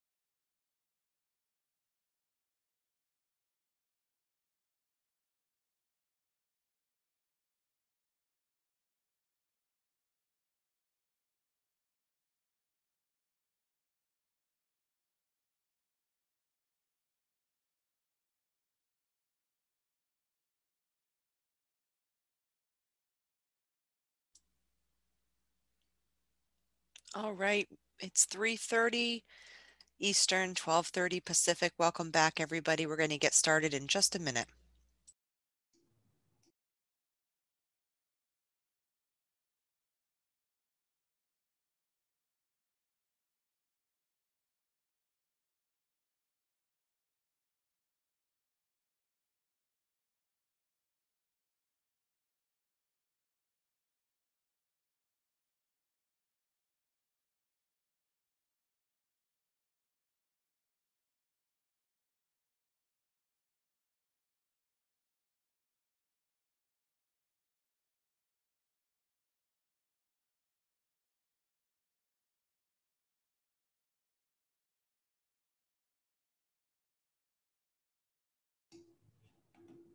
Okay, welcome back. Hope you guys had a nice little afternoon break or noon break, depending on where you are. So we left right after you guys had your breakout discussion. So just for a few minutes, I'd like to hear some input from some of the groups anyway. So how about somebody from group 4? Do we have a representative from group 4? Hi. Hi, I'm happy to. Let me scroll to that area here. Okay. Okay. So is there a certain part that you'd like us to review or to whatever part you want to talk about? Yeah. Yeah. Whatever you'd like to report on is fine with me. So we were making comments in terms of the positive engagement for all in watching the support staff interact with everybody, both staff and guests. We saw a lot of consistency. We saw a lot of equity, and that's trust building when you see that. We saw a lot of value in having an environment that allows room for learning opportunities to crop up rather than simply, are we on track? Speaking specifically to the program activity where one of the guests had a moment of crying and being upset, and the staff explaining, that's not an interruption. We don't look at that as an interruption. It's a natural opportunity to reinforce the concepts and really for inclusivity too. So both it hammers home the components that the guests are learning about during their stay, as well as showing inclusiveness in that healing or in that evolution. We also appreciated when staff were speaking about the increasing the opportunities and transitioning people to unpaid supports and how vital unpaid supports are for people with developmental and other disabilities, and for everybody to have people in your life and networks that don't waver, that aren't dependent on funding or on program eligibility, just the importance of that. And then we were commenting in our group also a little bit further down in terms of how we see resource or respite centers used in our community. We had 2 states represented in our breakout group, both Connecticut and California. We both noted that it would be wonderful to see models like this in every state, but specifically where there is shared accountability between the developmental disability services system and the mental health behavioral health care system within a given state, because we see far too often the separate and unequal service provision and development for people with IDD, instead of having some sense of shared accountability to develop these systems and supports, not just from disability services, but also from behavioral health and mental health care systems within states. So we talked about how, as we see START expand, we'd really love to see states take that on with a shared accountability model, rather than having it be exclusively housed in developmental disability services within a state. Right.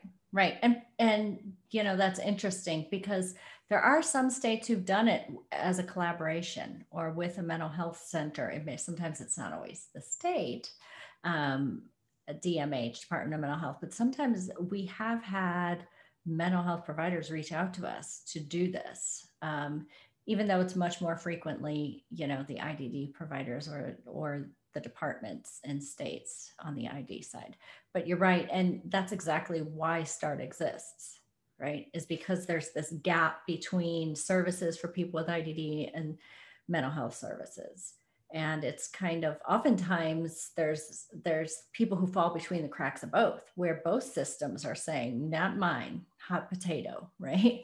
Like if this person has recognized mental health conditions, a lot of IDD providers are uncomfortable, and it's not, I don't think, out of any kind of, it's not purposefully negative. I think it's because people don't know what to do, right? People in these systems don't know that they have the capacity to do it. So that's a big part of why we exist, is to help build that capacity in the community so that services are available. Same services can be available to everyone. I mean, we're not going to turn every mental health provider in every community into being comfortable serving somebody with IDD, but it is definitely our goal to get more, right? And to continue to spread that. So I just find that really interesting that that came up through this. Thank you. Thank you. All right. How about somebody from group, let me find a number I haven't picked, 9. Do we have a representative?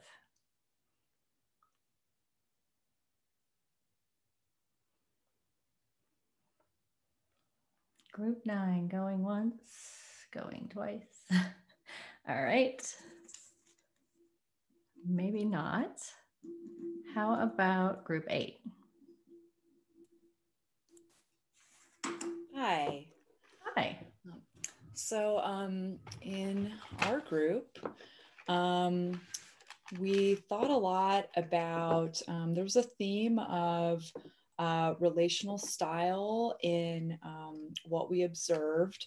And this ranged all the way from just how people responded in the moment.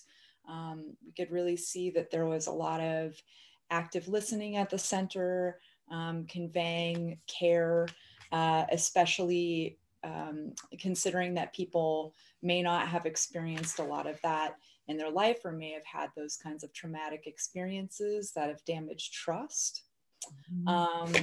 And also that it's very community oriented, which is not always common in some of our other mental health or other human service settings. Echoing what the other group said, there is a hope that we'll see more of this model kind of spread into other places. There were some people in the group who, hadn't experienced this. I think most of us hadn't actually seen it in person. But for people who did, the things that stuck out the most were just the sense of it being very low pressure, very calming.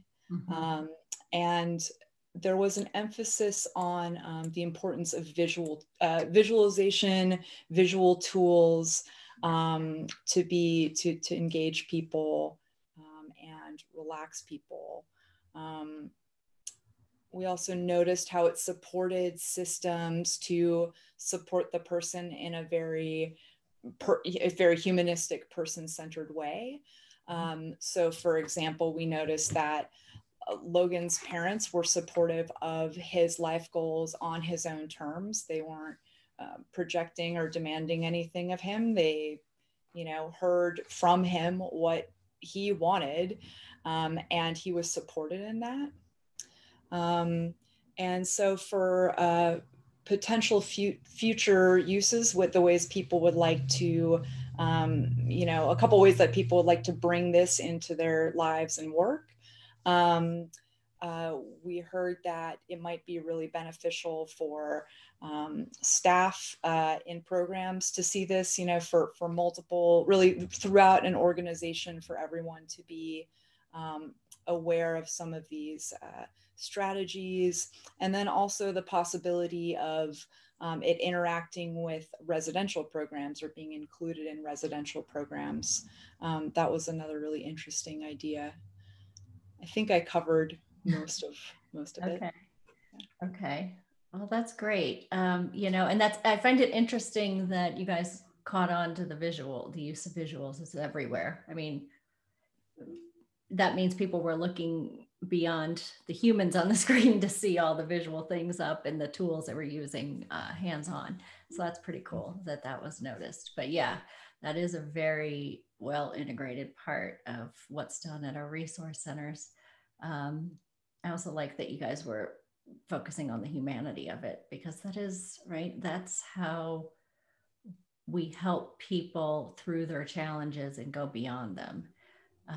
And I just felt like Logan was such a good example of that, because it really was 6 months before this filming that he was referred to the START program and was doing all the things he was talking about, breaking things he could not at that time describe feeling angry or frustrated. He would just behave in certain ways. He would explode. So it was just interesting that, you know, I really liked the story, but that he could articulate that too, that, you know, and that he was integrated in his group as a community member, where he could cultivate his own, you know, positive identity and meaning. He wasn't just someone who was there receiving treatment, but he was described as helpful. He was interacting with the other guests, and really also taking kind of a leadership role or a friendship role. You know, what wasn't shown, because there was so much that we filmed, and we only had so many minutes that somebody wants to watch a film, right? It's not reality TV, but you know, he really does take on more of a leadership role when he is there. He sometimes, on some of the group activities that he knows well, he can lead them at times. So it's pretty neat that, yeah, he gets to even, you know, tap into that helpfulness even more. So that's awesome.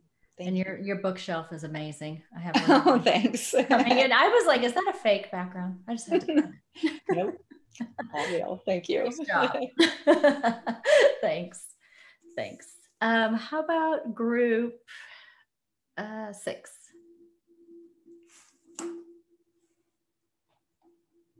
Hello, this is group 6. I'm gonna stay off video. I have to wear my mask, so you can't really see what I'm saying. Okay.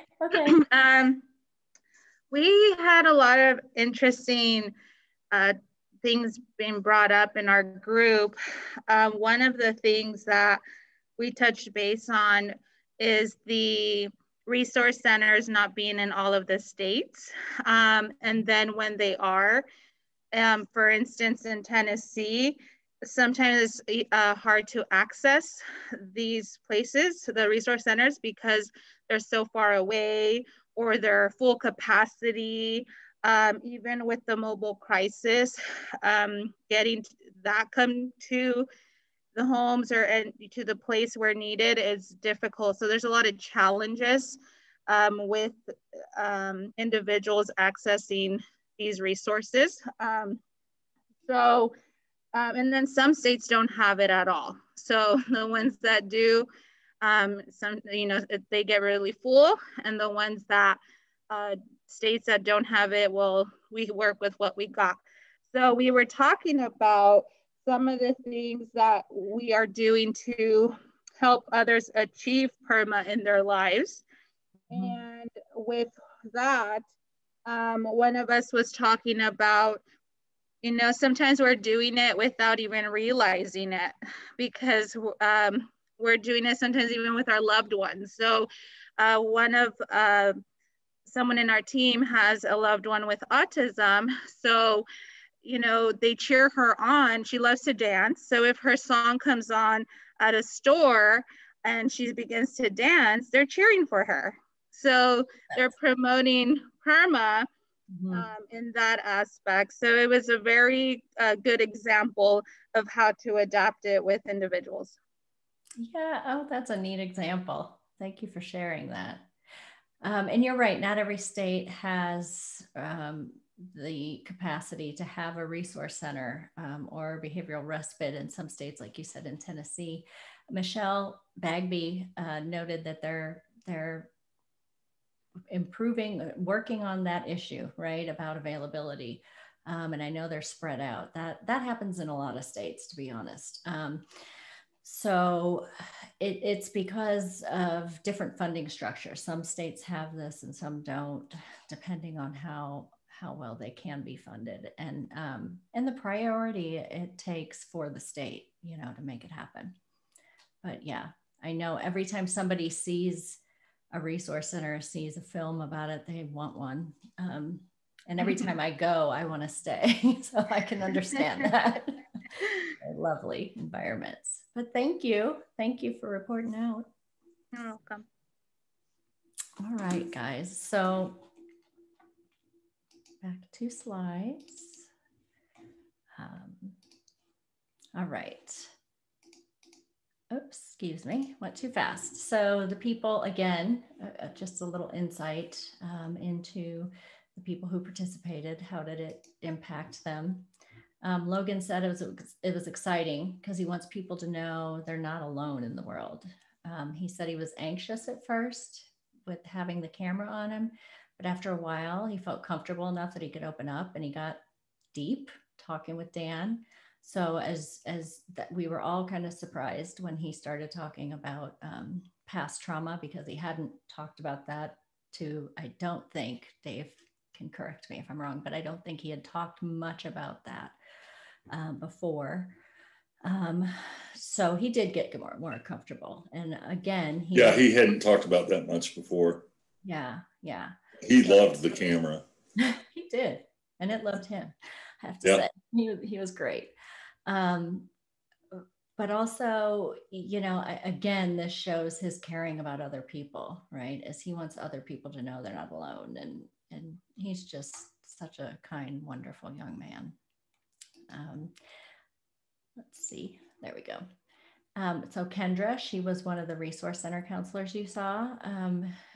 For being part of this, it helped her learn to focus more on what the guests are communicating to her during the activities, both verbally and through body language. I think that having that camera there made her see the physicality part too, you know, what people are doing in the room. And it kind of gets you to shift your focus a little bit outside of what you're immediately doing sometimes. And one thing that we do have resource center counselors do very regularly is videotape themselves and then go back with the group of counselors and their supervisors and their clinical directors and review those, so that they're constantly learning about what they're doing well and what they could do better next time they use a particular activity or how they're engaging.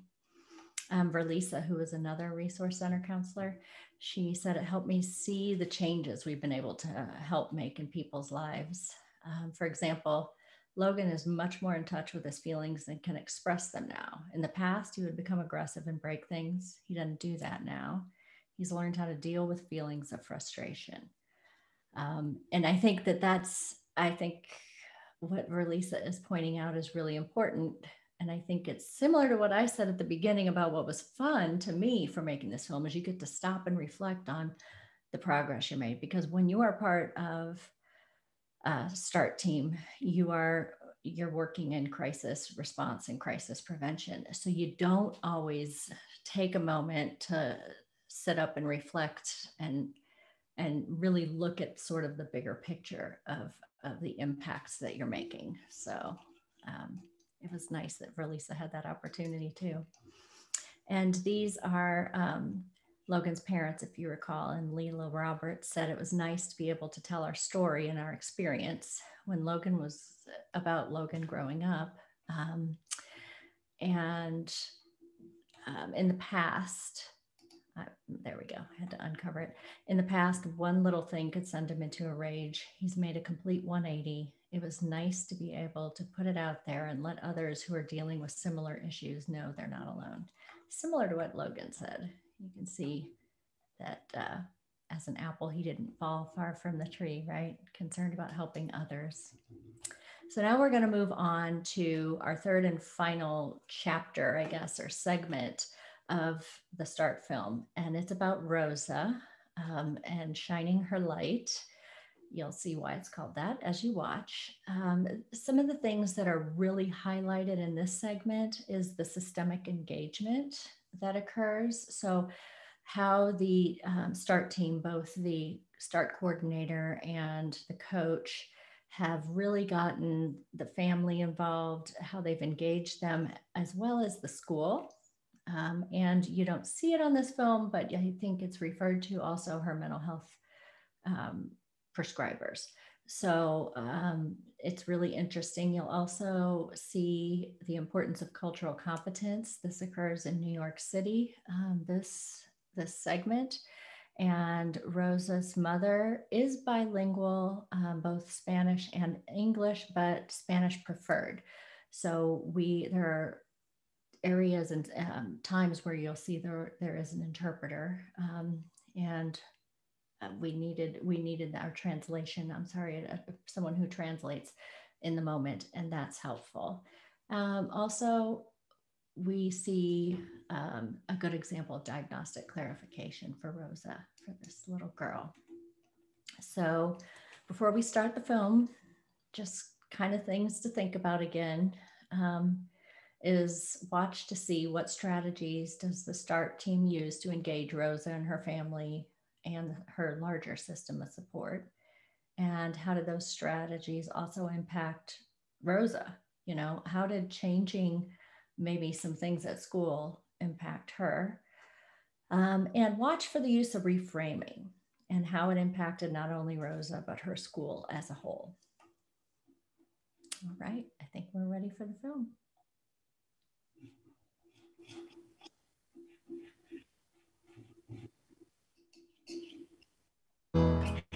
In this segment, you will see how a START coordinator and coach work together to support a girl named Rosa, her family, and her school to help treat her depression and open her world again. Rosa, shining her light.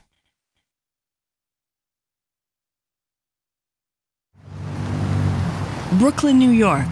A little girl skips beside an adult carrying a decorated backpack.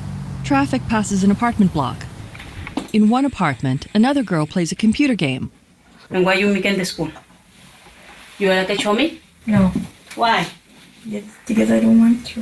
You don't want to? Why? Because I don't want to. Okay. Clara Casas, Rosa's mother. And then you not show me nothing for the school? No. Rosa Nieves, age 10. So I heard school is going pretty well? For now, I think so. It's okay for now. Do you like the Hawthorne, Rosa? No. No? Not sure yet? She dunks a cookie in milk. Do you like anything about it? The only thing I like about cookies is that they taste good. She eats it. And I like that. I'm a gamer girl. What'd you say? I'm a gamer girl. She keeps playing while Clara sits on a futon behind her. Rosa. Rosa gets up and goes to her. I need my mom. What? She sits with her and hugs her. ¿Me quieres mucho? Mucho, mucho. Rosa juts her head toward Clara's face. Me que guste, okay? NY START, Region 4, Richmond Kings. Thanks everybody for coming. Today again, we're going to be looking at Rosa for our clinical case review today. As usual, we're going to put our heads together and brainstorm and see how we can support Deandra. NY START Region 4 has worked with Rosa and her mother for about a year. At the time she was referred, Rosa rarely left home, except for school. So we just want to put our heads together and see how we can come up with a good plan to support Rosa. With a dozen other people, director Sharon Cyrus Savary. So Deandra, why don't you start by just giving us a little overview and then tell us where we are currently with our work. Okay, well, Rosa's a 10-year-old Hispanic female. She has autism spectrum disorder, ADHD, and initially she was diagnosed with intimate explosive disorder and generalized anxiety disorder. She's helpful, she's loving, creative, enjoys drawing. Coordinator Deandra Brent. She's also resilient because Rosa has been through a lot during her short 10 years. Rosa came to New York START because she was exhibiting physical aggression towards her teacher, towards other peers within her classroom. She was unable to communicate her thoughts and her feelings, and she would talk about suicidal ideation. She would make threats, I'm gonna kill myself, I want to die. Rosa lies in bed with a laptop. Prior to me receiving a case, she was hospitalized in Bellevue. They wanted to make sure that she wasn't suicidal. She was losing relationships. And then these acts of aggression would come into play, and then she would have to leave the school. And Rosa's mother did tell me that one time she asked her mother if she was crazy. Why am I not like the other children? Rosa lies on a windowsill playing with a window blind chain. Why do I keep going to the hospital? When she was brought to the emergency room, these diagnoses were placed on her because of what they saw right then and there. It's not that they knew Rosa or who she was, but she was exhibiting isolation. She was not wanting to go out into the community. So my clinical impression was that she was depressed. Sharon. You want to kind of update the team where we are now and how coaching is supporting Rosa? Therapeutic coach team lead Corey Fisk. She had a wonderful receptive, but really struggled with expressing her emotions. So what our coach is implementing are different strategies that Rosa can express to her mother what's going on with her. NY Start staff meets with Rosa's mother and an interpreter, Deandra. So this also comes with autism. When she's nervous, she's not really understanding what's gonna happen. Corey. Something's wrong. So Rose identifies that she's upset. You know, what's exactly wrong? Perhaps she misses someone, but maybe it's a sensory sensitivity of the space is too noisy. So this is also giving her more language to communicate. Al menos cuando ella nos quiere decir las cosas, te dice cómo se siente con su manita. Yeah, she says it's helped her a lot because even when she doesn't want to say, you know, if she asks her, how are you feeling? She doesn't want to say, she'll point to the pamphlet.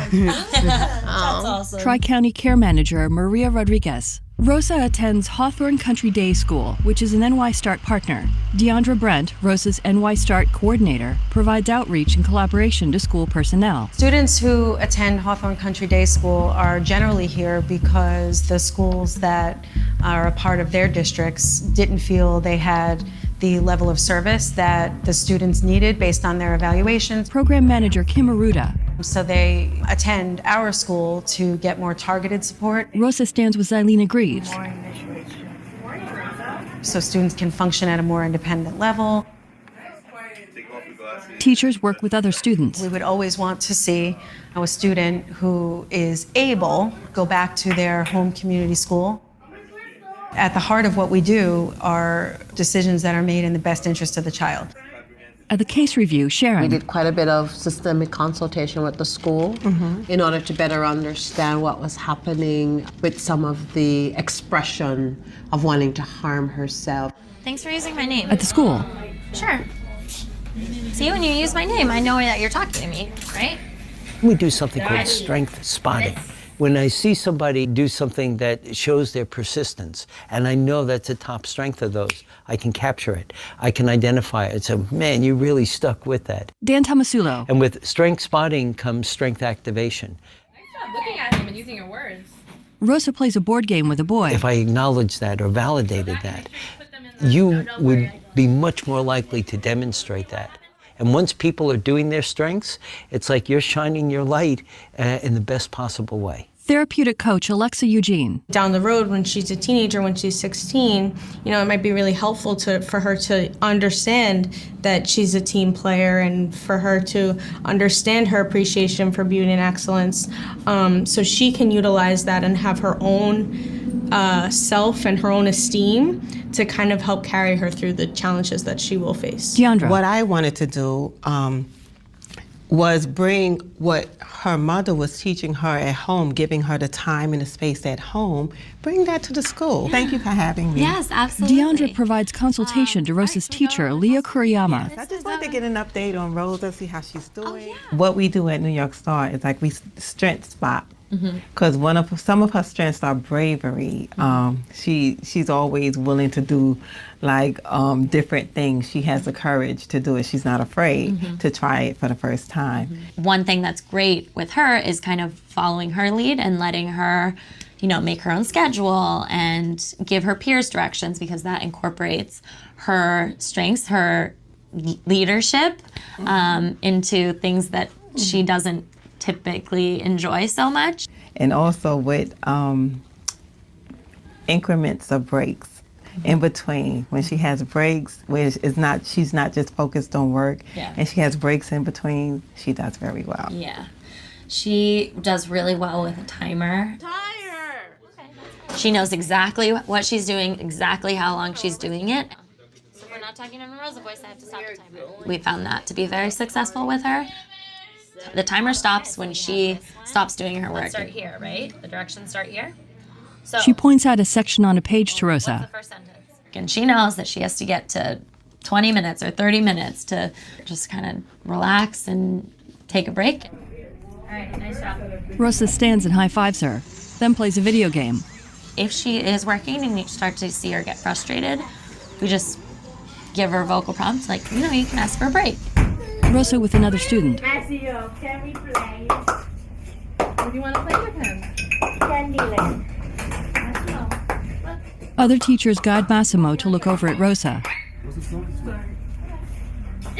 Tell with your device. Sharon. How did the Cross Systems Crisis Plan help with informing her new group of supporters or new caregivers in school? NY START Clinical Case Review Meeting, all START team members. Clinical Team Leader Deanna Baker. The Cross-System Crisis Prevention and Intervention Plan is a document that we create collaborating with all of the systems that are in a person's that the person works with. So we work with the family, we work with the school, psychiatrist, psychologist, therapist, day program, whoever supports the person that we're working with. So this is a document that outlines what to do in the event of all these different levels of crisis, and who to call and how to assist the person in that moment. Some days she has good days, some days she has bad days. Deandra. She would come off the bus. If she was agitated, her day would not go right in school. Thank you. Xylena blocks Rosa from grabbing another student. Rosa jabs her shoulder into Xylena as she continues to walk. So what her teacher did was create an intervention using the Cross Systems Crisis Plan that asked her to express her feelings. Xylena speaks with her. She would point and it would be happy, sad, okay, or miserable. So from knowing that, they would know what she needed. Sharon. So the good news is that through working with our medical director and consulting with Rosa's psychiatrist, we were able to rule out the intermittent explosive disorder, the impulse control disorder, and it was decided that depression was clearly the more indicated diagnosis at this time. Yes, that's accurate. Her medication was changed from Prozac 40 milligrams to 60 milligrams. She was deficient in folic acid, so she was giving folic acid and it began to give her more energy. So with this medication change, she's up and about, she's vibrant. It really speaks to the biopsychosocial lens through which we have to look at folks. With Rosa, Xylena. Parachute time. We're gonna have what? I don't know where. Calm body. Calm body. What else? No screaming. No screaming. What else? No fighting. No fighting. Corey. When we completed the happiness assessment with Rosa, we learned a lot about how PERMA impacts her life. Clinical Director Jill Hinton. PERMA stands for positive emotion, engagement, relationships, meaning, and accomplishments. And all of those things are things we all want in our lives. Students and teachers wave a multicolored parachute. Positive emotion, engagement, relationships, meaning, and accomplishments. So that's what we're trying to build into the plans that when we work with systems and with individuals. Rosa lies under the parachute.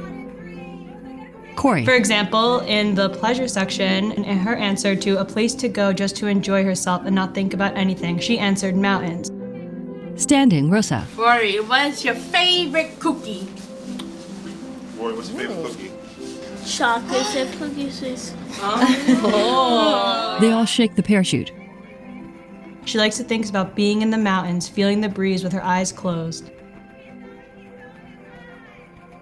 She also talks about how deeply she loves her family. I'm very proud of some things I do in the world. This is what I am proud of. She wrote, being nice to her brother. The people that she cares about, my friends, mother, and father. So In order to be preventative about crisis, she should always have access to her family, doing positive activities. And this will prevent crisis even from brewing in the first place.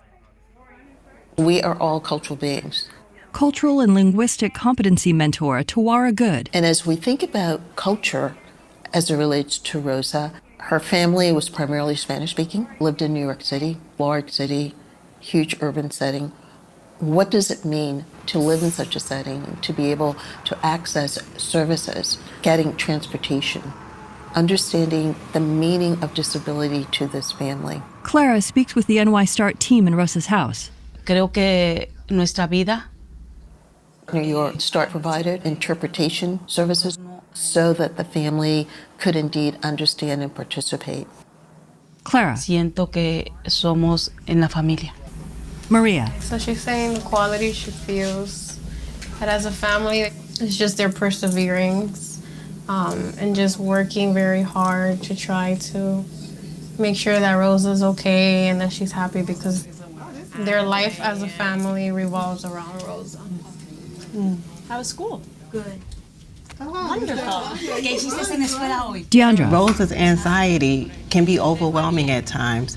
She doesn't like being around crowds. She doesn't like the noise outside. Rosa always stayed in the house. She wouldn't want to go outside to go to the supermarket with her mother, go to the laundry. She didn't want to do any chores. Rosa preparing to go shopping. Thank you. Give me the keys. She was afraid of crossing the street that she would get hit by a car. Corey. So what the therapeutic coach implemented was a first, then next. So instead of, all right, we're gonna go outside now, let's go, get ready. It was like, okay, it's time to get out of bed. Then we're gonna go brush our teeth and then we can put on our shoes. Rosa walks downstairs. 1-to-1. Child coordinator Chantel Diamond. In terms of having a preventative measure, maybe prepping her before she goes so that she can get used to different noises that do exist in the world. Vamos a la farmacia de aquí, que quizá tú consigas algo ahí. Rosa and Clara step outside. Allowing her to see these are the things we can do to ensure that you're fine. So if you hold your mom's hand, that's a safety precaution she can take. And now she has more control over the outside environment as well. They walk holding hands. And the pharmacy right there? Yes, but They cross the street. Vamos ahí? ¿Sí? ¿Sí? ¿Vamos a la farmacia? ¿Sí o no? Okay. Vamos They reach a pharmacy on a corner. Clara opens the door and they go inside, walking down narrow aisles. TV product. Smiling, Rosa points up at something on a wall. It's a SC on TV product. Oh, yeah. They step to a counter. Okay. Deandra. And the biggest accomplishment that I think Rosa has accomplished is interacting with others. Her mother would ask her to interact with the clerk behind the counter. I give you the hand, please. Give them the money, and then she would say thank you afterwards. Thank you so much. Rosa gets the bag. So her mother has played a very tremendous role in helping Rosa with socialization skills. They go outside. Give me nice hand, please. Why you for not pushing the different hand? You like me have you back? Yes? Okay. Ahora sí. The family just has so many strengths that we build on. She's also resilient because there are times when she feels overwhelmed. Deandra provides training and outreach at Rosa's house. Okay, so that's my training on autism. Does anyone have any questions? Is it something that you didn't understand? Any concerns? Something you want me to go over? Maria translates for Clara, who answers. Dígale que no tengo preguntas, pero me quedé pensando mucho en lo que me dicen porque es verdad muchas veces no los entendemos porque no sabemos cómo tratarlos. She says she doesn't have any questions, but it left her thinking about, you know, a lot of things that, you know, Rosa has done that she didn't understand before. And she wasn't able to understand her, but now she's learning how to, you know, understand autism and understand Rosa more. I think you did a great job with Rosa. Deandra and Maria touch her shoulders. Oh, his papa. You did a great job with her. And you see the change? Oh, sí. Ha cambiado mucho, pero esa es mi meta, que ella siga independizándose cada día más. Por eso es muy importante, sobre todo para los padres, tratarnos de instruirnos cada día más, para poderlos ayudar cada día más a ellos. So she's saying she's seen a lot of changes with Rosa, and that, you know, her main priority is just being able to help her be more independent. So she, you know, she hopes that other parents who have children with autism are able to become more knowledgeable so that they're able to help them. So she was saying before she got our support, she was working with one of our intake coordinators, and that moment in time, that's where Rosa's behavior was the most challenging, and where she didn't really understand because she didn't have the proper resources. So now that she, you know, she's learning these things, and with her experiences, she's just very grateful that she's been able to. You did a great job. Don't worry, you did a great job. I'm happy for you.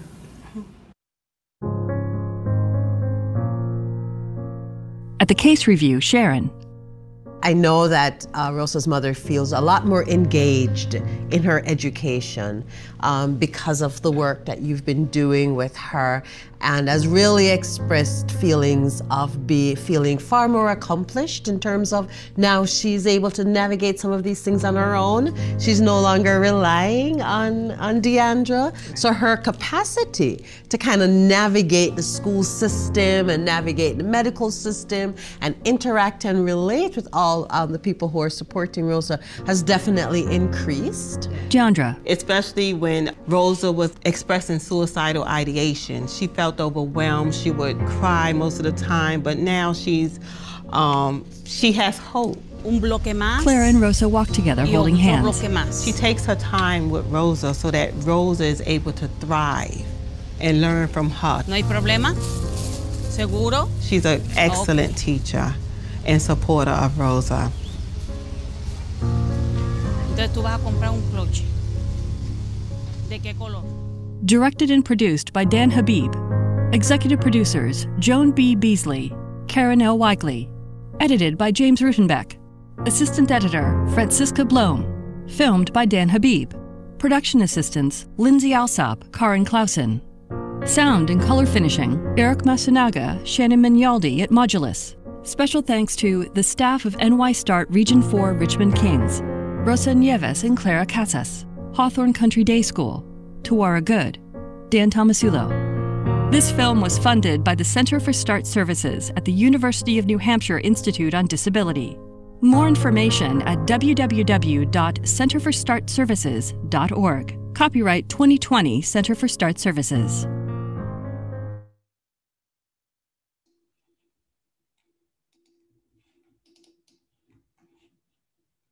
All right, guys, I hope you enjoyed that segment. That one always gets me. Just lovely story. So we're going to do the same thing we've done with the past two segments, is break into your little groups again, your discussion groups, and talk about this portion of the film. Just want you guys to talk about what you observed, any of the strategies you observed. Are there anything you used in the past to develop cohesion and movement and working with systems of support? So maybe not just what you've seen, but what you've done that's been successful. And how did those strategies also impact the individual person that you were supporting? And have you used reframing in your work?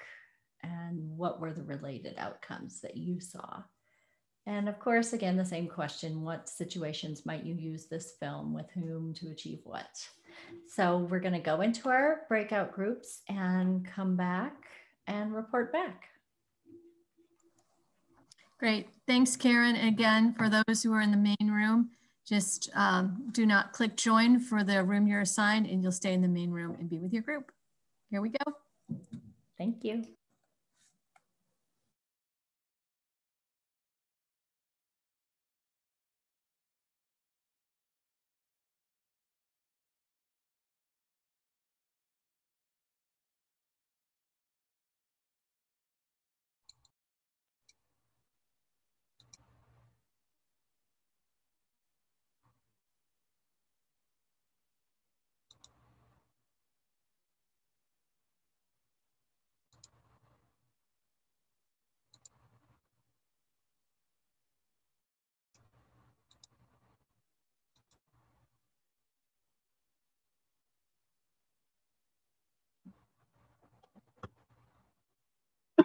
Look at that.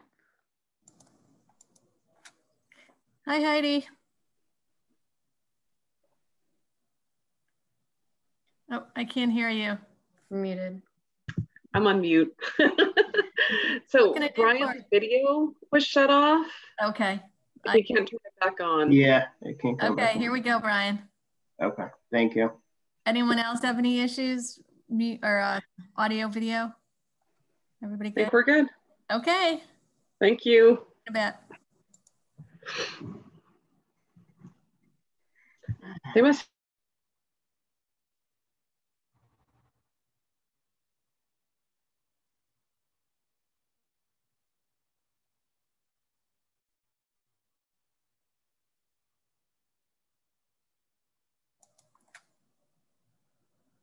How are we doing in the main room? Do we have any participants here?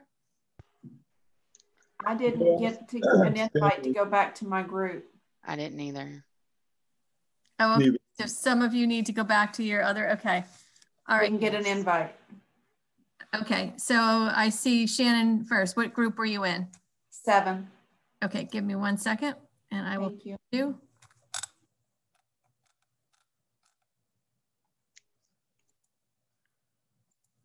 Okay. And I'm Jose. I was in group 8. Okay. There you go. I'm Lindsay. I was in group 7. Lindsay, okay. Lindsay Brady. Yes. Okay, group 7, here you go. Anybody else? Stanley, I was in group 1.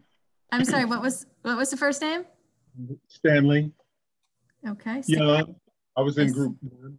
Okay, here you go, group 1. Anybody else? Yes, this is Deanne Brown, and I don't recall the group that I was initially in. Okay. Sorry. Let's see if I can see where you were. If I can figure it out for you.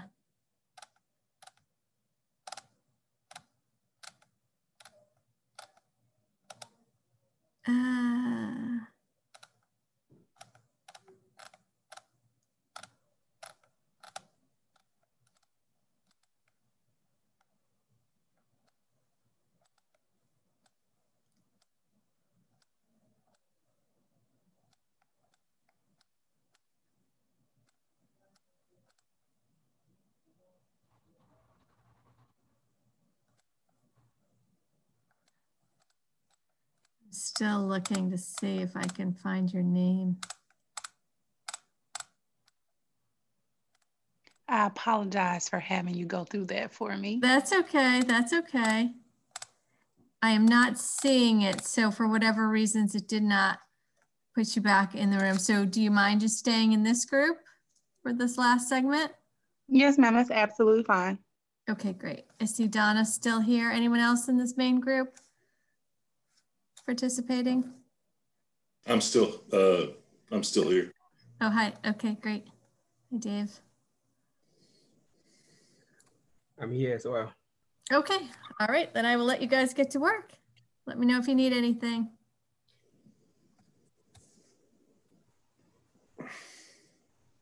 I have a question. Okay. I was actually gone from noon to just now, so I didn't see the movie that probably everybody else saw. Is there a link online where I could see it? Yes, yes, you can go to the Center for Start Services website and just click on the Start film and you can watch it from beginning to end. Absolutely. Okay. If you go to, do you know the link to our materials page that we've been sharing? Yeah. Okay, if you go to there, it's also on there as well. Okay. All right, and I see Becca. Okay. Got a message from Becca. You need to go to group 8. Okay.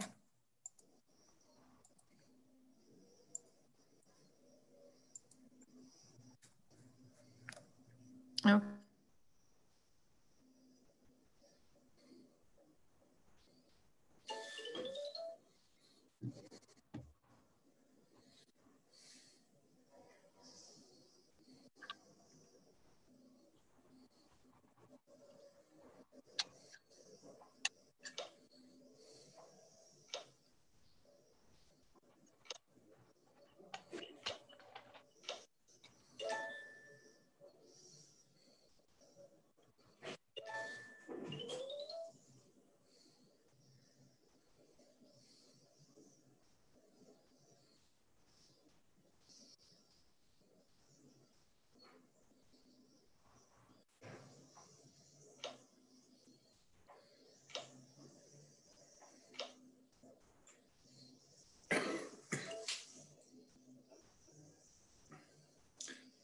Okay, so we're going through, do we have the questions? Dave, I'll post them in the chat for everyone. Oh, okay, thank you. You guys can see the chat, so I'll post them right now.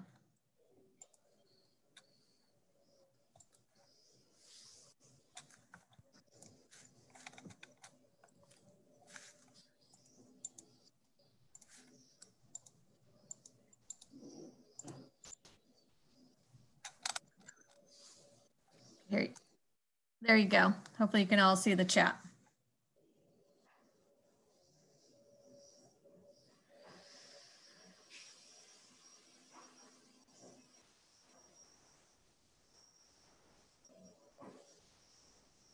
So what are some of the strategies that we observed or used in the past to develop cohesion and movement in working with systems of support?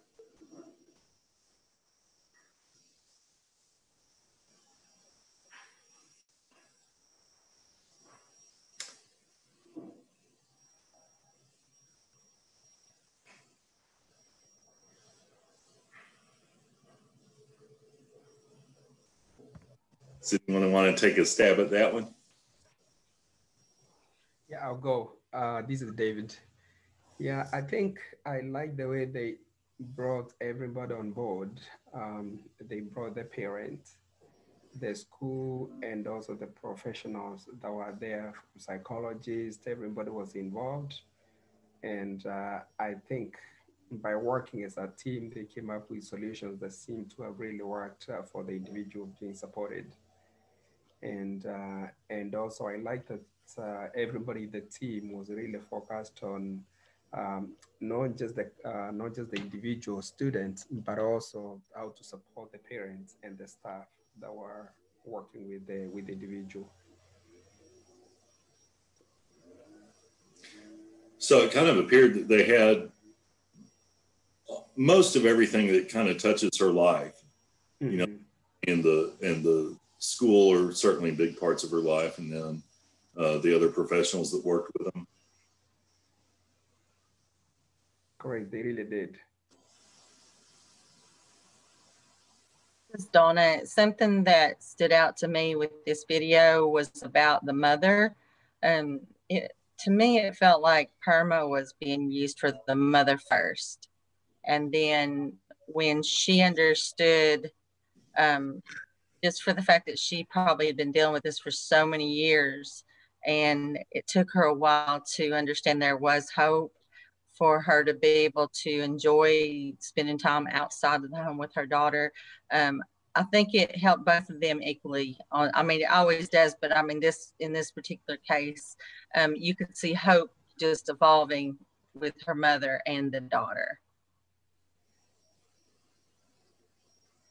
Yeah, and sometimes they'll refer to that as giving oxygen, bringing oxygen.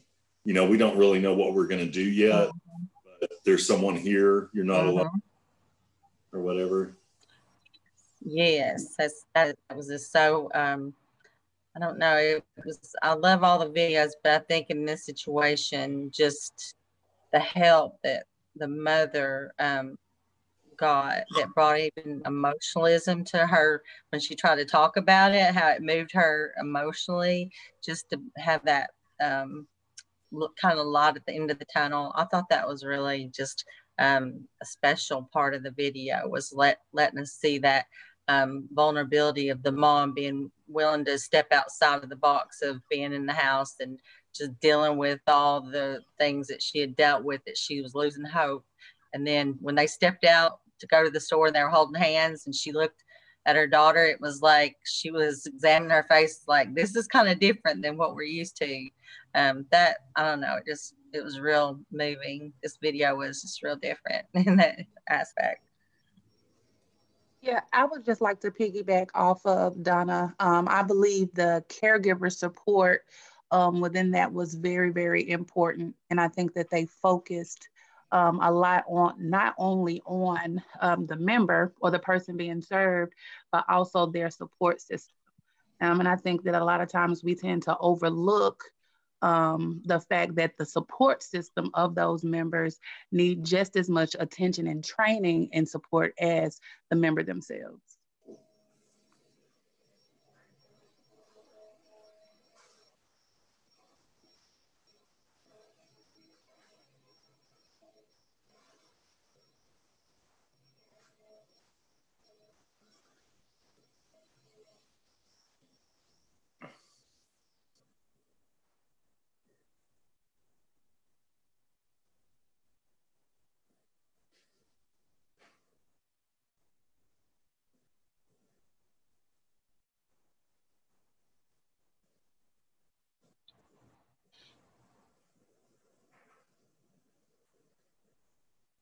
I was also thinking about the geographic area where she was from.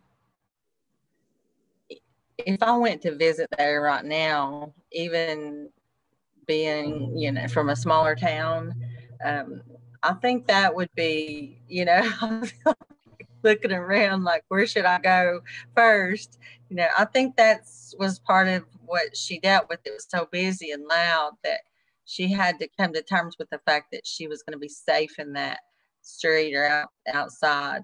And I think that safety, I think that came from inside of her. I can't really see that anybody could have prepared her for that. So there was a lot of growth in what they were doing with her. You could see the growth as far as how she looked out at the traffic when she walked outside. It didn't look like she was in a panic. I thought that was a good thing to consider where she was from.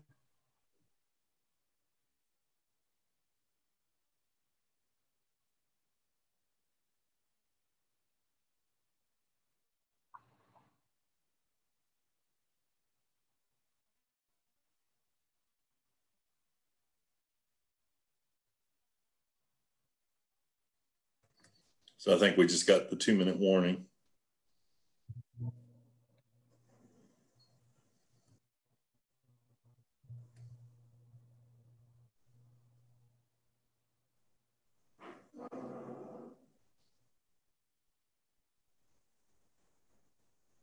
I believe that there were, hi everybody, I'm Deandra.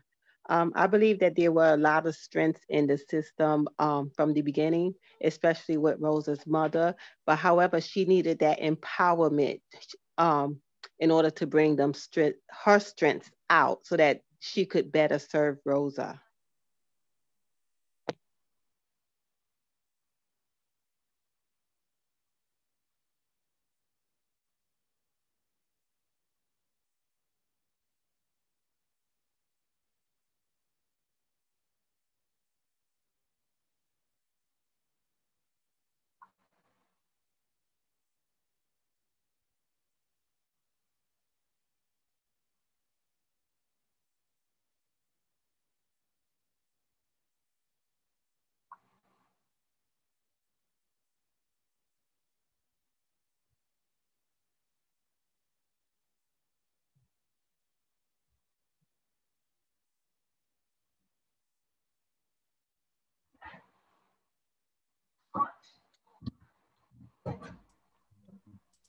Welcome back, everybody. Everyone's rejoining the main session, and we're going to get started with our large group discussion in just a minute.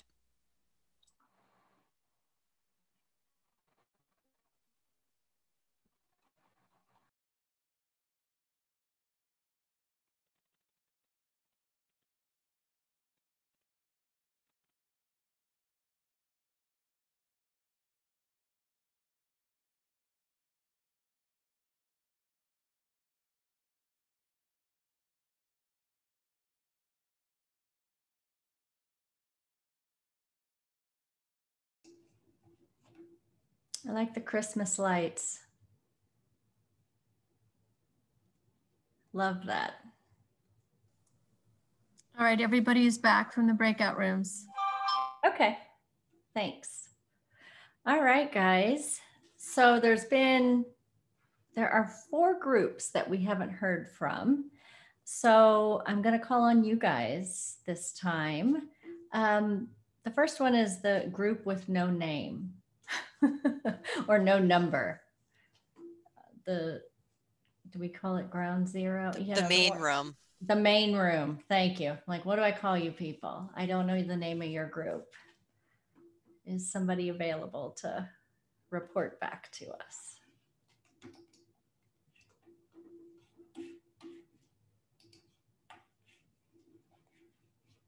Anyone from the main room still here? Let me see. This is Donna Stevens. Yeah.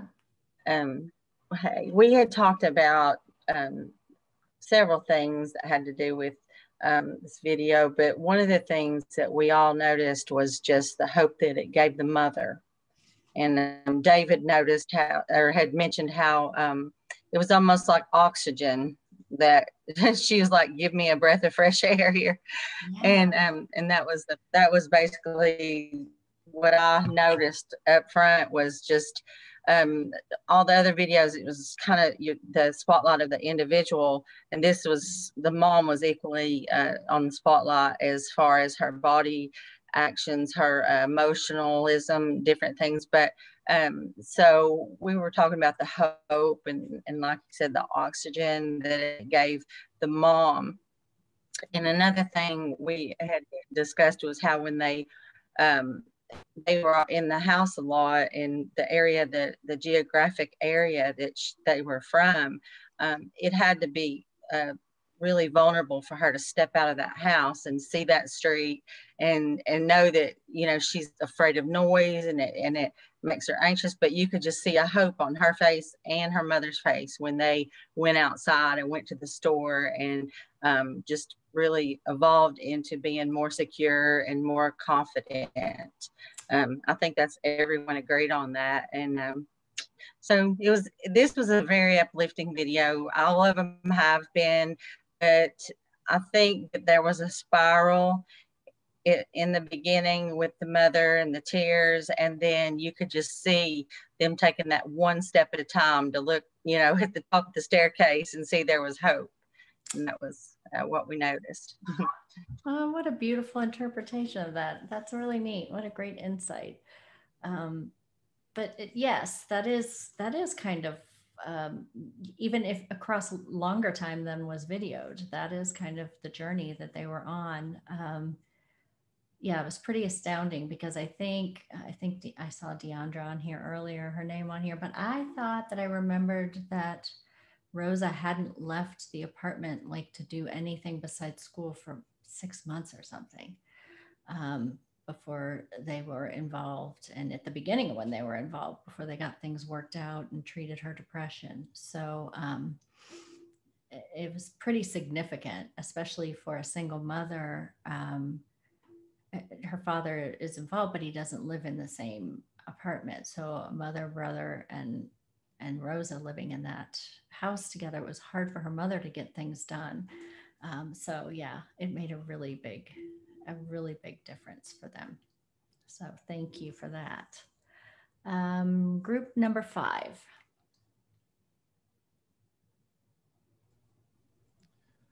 Hello there, this is Anthony here from California Start. I'll be speaking for my group.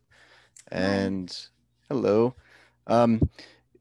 when we were talking about the first questions, the strategies to develop cohesion and movement, it was a discussion from our experience as clinicians are working in the field, the ER situations that occur and the need for advocacy and support in an ER. And an example was provided by one of our members was the face sheet would be provided to ambulance to provide information that they would need to support the individual. It would follow them to the emergency room, but then it would get lost when they end up in acute care somewhere.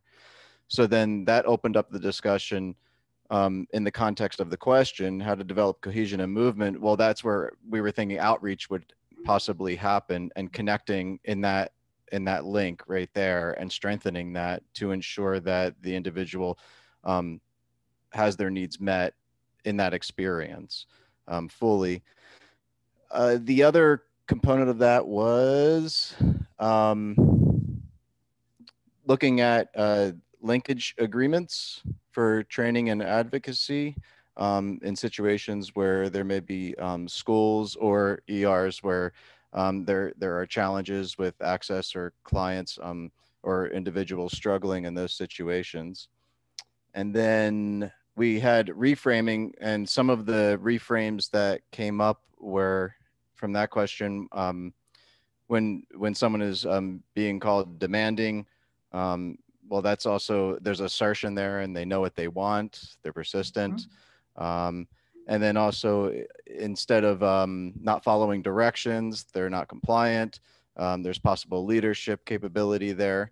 And then using that language in all settings and sharing that with others to look at the behavior as the behaviors are reported as the problem, but we're trying to look at the individual there. But you're right? Because you saw the teacher even using those terms. And this is after Deandra and her team have worked with the school for, several months and really helped to, you're right, reframe. That's exactly what they did. That's great. And then the situations where the film would be useful, I thought it was we were talking about it being a good example of coaching in action. And also, so to show what coaching would look like. And then also the rolling out of the diagnoses, of the behavioral diagnoses, and really focusing in and finding out there was depression and it needed to be treated. And then that became the focus of the treatment there, which improved the symptoms all in all. As a New Start program, I haven't seen it in action, but we're all familiar now with the paperwork and how to look at the diagnoses, how to prioritize them. But to see that component of it in action, that was really helpful from my perspective. So.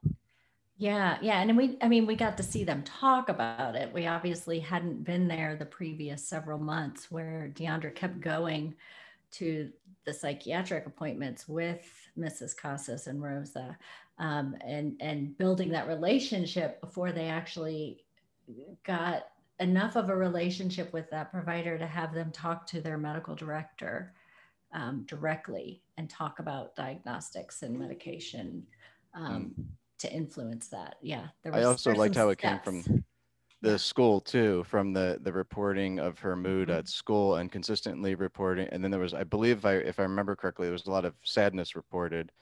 And then they use that as part of the data to bring it to the clinical staffing. Yes. Yep, exactly. And one thing that I guess now that I'm thinking about it, it's not on the film, but one thing I loved about the school that I guess we should have, maybe we can clip it in. Hey, Dan.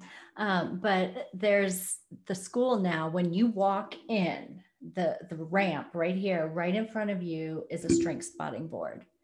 And the entire school uses it. And they put up sticky notes each day for different kids, or a kid can do one for a teacher to read something that somebody noticed that day of somebody doing something well. So it's pretty cool. It was pretty dramatic change. So thank you, Anthony. Group 3, where are you? Well, hi, Karen. Well, hi, Andy. How are you?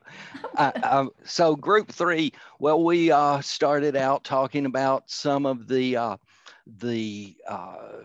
efforts at cohesion we had experienced in the courses of our respective careers. And we talked about some of those things you'd be familiar with from the past, the team building. We currently have a lot of person-centered facilitation, but these things in the system as they've been practiced, we've typically only been able to pull in families if we're lucky, and the persons who are paid supports within one funding stream. So we don't often get all the particularly the clinicians involved who are funded through managed care organizations. We have used cross-system crisis plans, but again, in the planning process, we don't often have the buy-in of some of those entities outside of our funding stream. What of course was a great source of cohesiveness or facilitating that was observed in the video is the case consultations, because that sort of, at least from a perspective, seemed to be, well, here's where we need to build those, and that the coordinator kind of is the person who's out there building that web, a spider of sorts. And I like it. Yeah, they're spiders. And connecting everyone, and that was as far as some of the work on the strategies that were used. Were just really cool. It was, you could, particularly with the mom, you could see the involvement of the coordinator just kind of doing the strength activation of the mom's strengths that had been spotted, affirming a lot of the mom's accomplishments. It was very touching, but it was also that physical contact, kind of helped kind of establish that web with her. But it also boosted the mom's confidence. I mean, it seemed pretty apparent.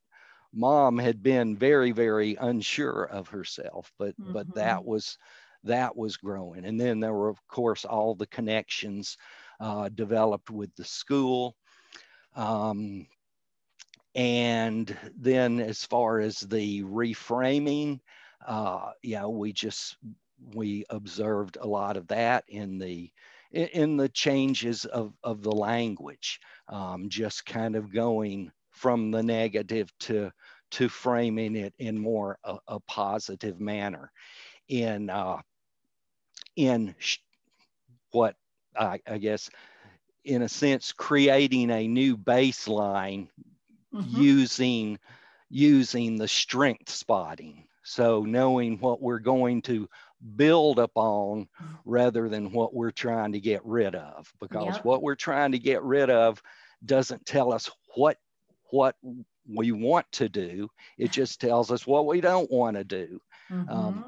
And, there may be some of us out there who have gone into a job at one time or another, and we're told, here's what not to do. But if you're not told what. And then as far as how might this, the situations that we'd use this film, we didn't get that far. You didn't get that far. That's okay. I know we had, it was a little bit shorter of a time. Yeah. So that's okay. That's Thank okay. you. Thank you, Andy. It's so good to see you. Good to see you. Thank you. Thank you. All right. And last, but certainly not least, we have group 9. I've been keeping track and ticking off all the numbers, I promise. So our group 9, you guys hear me all right? Yeah, it's great. Great. So our group 9, we spoke about a couple of things in terms of strategies to develop cohesion and movement in working with the system of support. One person in our group was talking about the importance of considering all parts of a system, including systems of support that exist in the community, for example, police or EMT. Systems in the community that support, for example, residents may include, the police or EMT, and even, ensuring that if police assistance is needed, that one creative solution or strategy was to develop a sheet for each resident or each individual that included their diagnosis and also some of their strengths or interests. And this is so as to really to more appropriately inform police or EMT of how to relate to that individual in crisis. We also spoke about language and use of perhaps like a translator, and the importance of not leaving a critical member of the system out of the loop or out of conversations or meetings simply because of a language barrier. And that if we really want to develop cohesion in the system of support, that efforts need to be made to include a parent or a caregiver, even if that means they don't speak English. And that could look like using a translator, having a multilingual team, or other creative options like using text versus voice calls. And lastly, in terms of another strategy, it kind of ties on, strength spotting as well as PERMA, and specifically building that strength spotting muscle as a strategy for promoting this type of cohesion.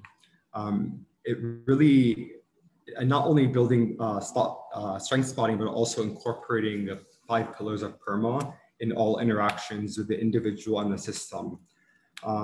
And I think that one part of this includes, as a strategy, really being intentional about engaging a vocabulary of strength rather than maintaining the status quo as it relates to like a domination of deficit talk.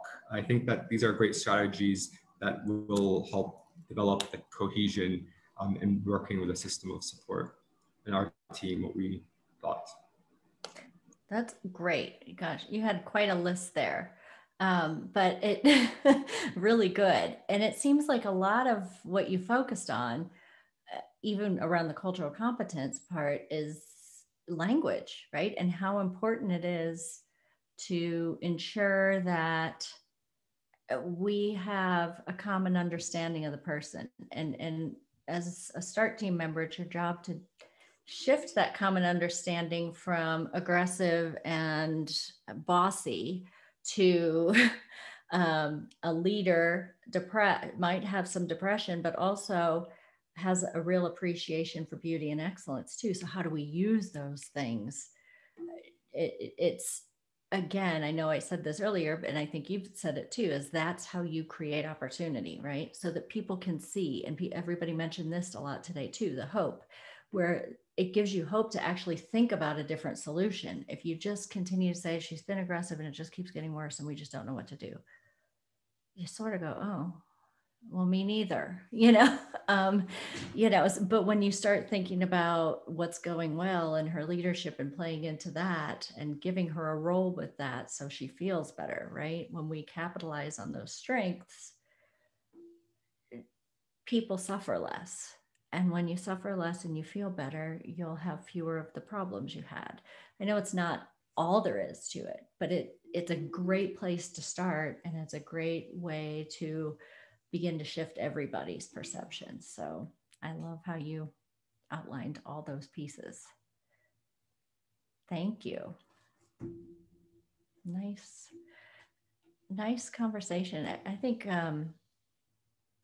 really interesting. I wish I could have been a fly on the wall in many of these groups to hear more about your discussions, but it's obvious that we have a very cohesive group in here who are focusing on positives and the strength spotting, PERMA, those aspects. And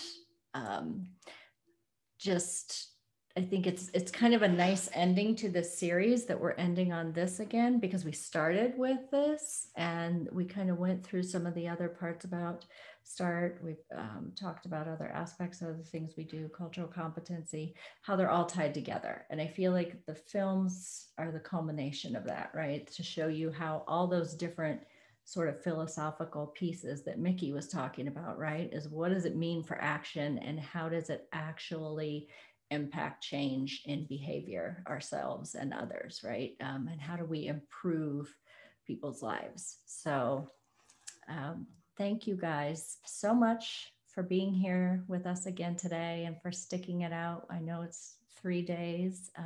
Hopefully it's worth it for all of you. I know we have loved having you. Thank you so much. And one last reminder, these videos will be available and are available on the Center for START Services website. You can watch them at any time. I'm sure you just want to like go to sleep to them, right? Every night. But what I mean is they're there for you to use. You can show those, use them to help teach others about some of these strategies, whether you're part of a START team or not. If you want to introduce some of these ideas to your teams and make it real and concrete, please do use these. So thank you very much. I think Beth has last little bit. Well, of course, I'd like to thank you, Dr. Weigly, for facilitating such a wonderful session today. I'd like to thank all of our attendees today for engaging and participating and really diving into this and bringing your best selves. I'd also like to thank the Center for START Services Ops team for providing all of the behind the scenes support and coordination to make this event smooth and successful. So thank you all. The evaluation link is in the chat and will be emailed to you. Continuing ed credits are available on the website. Right at the top, you can download a certificate of attendance, and we will be emailing a link for an overall evaluation tomorrow. We will also email participants when the recordings of this 3-day session are available for you to download and share. Thank you, everybody, for coming. Happy holidays. Take care. And thank you, Beth. Thank you.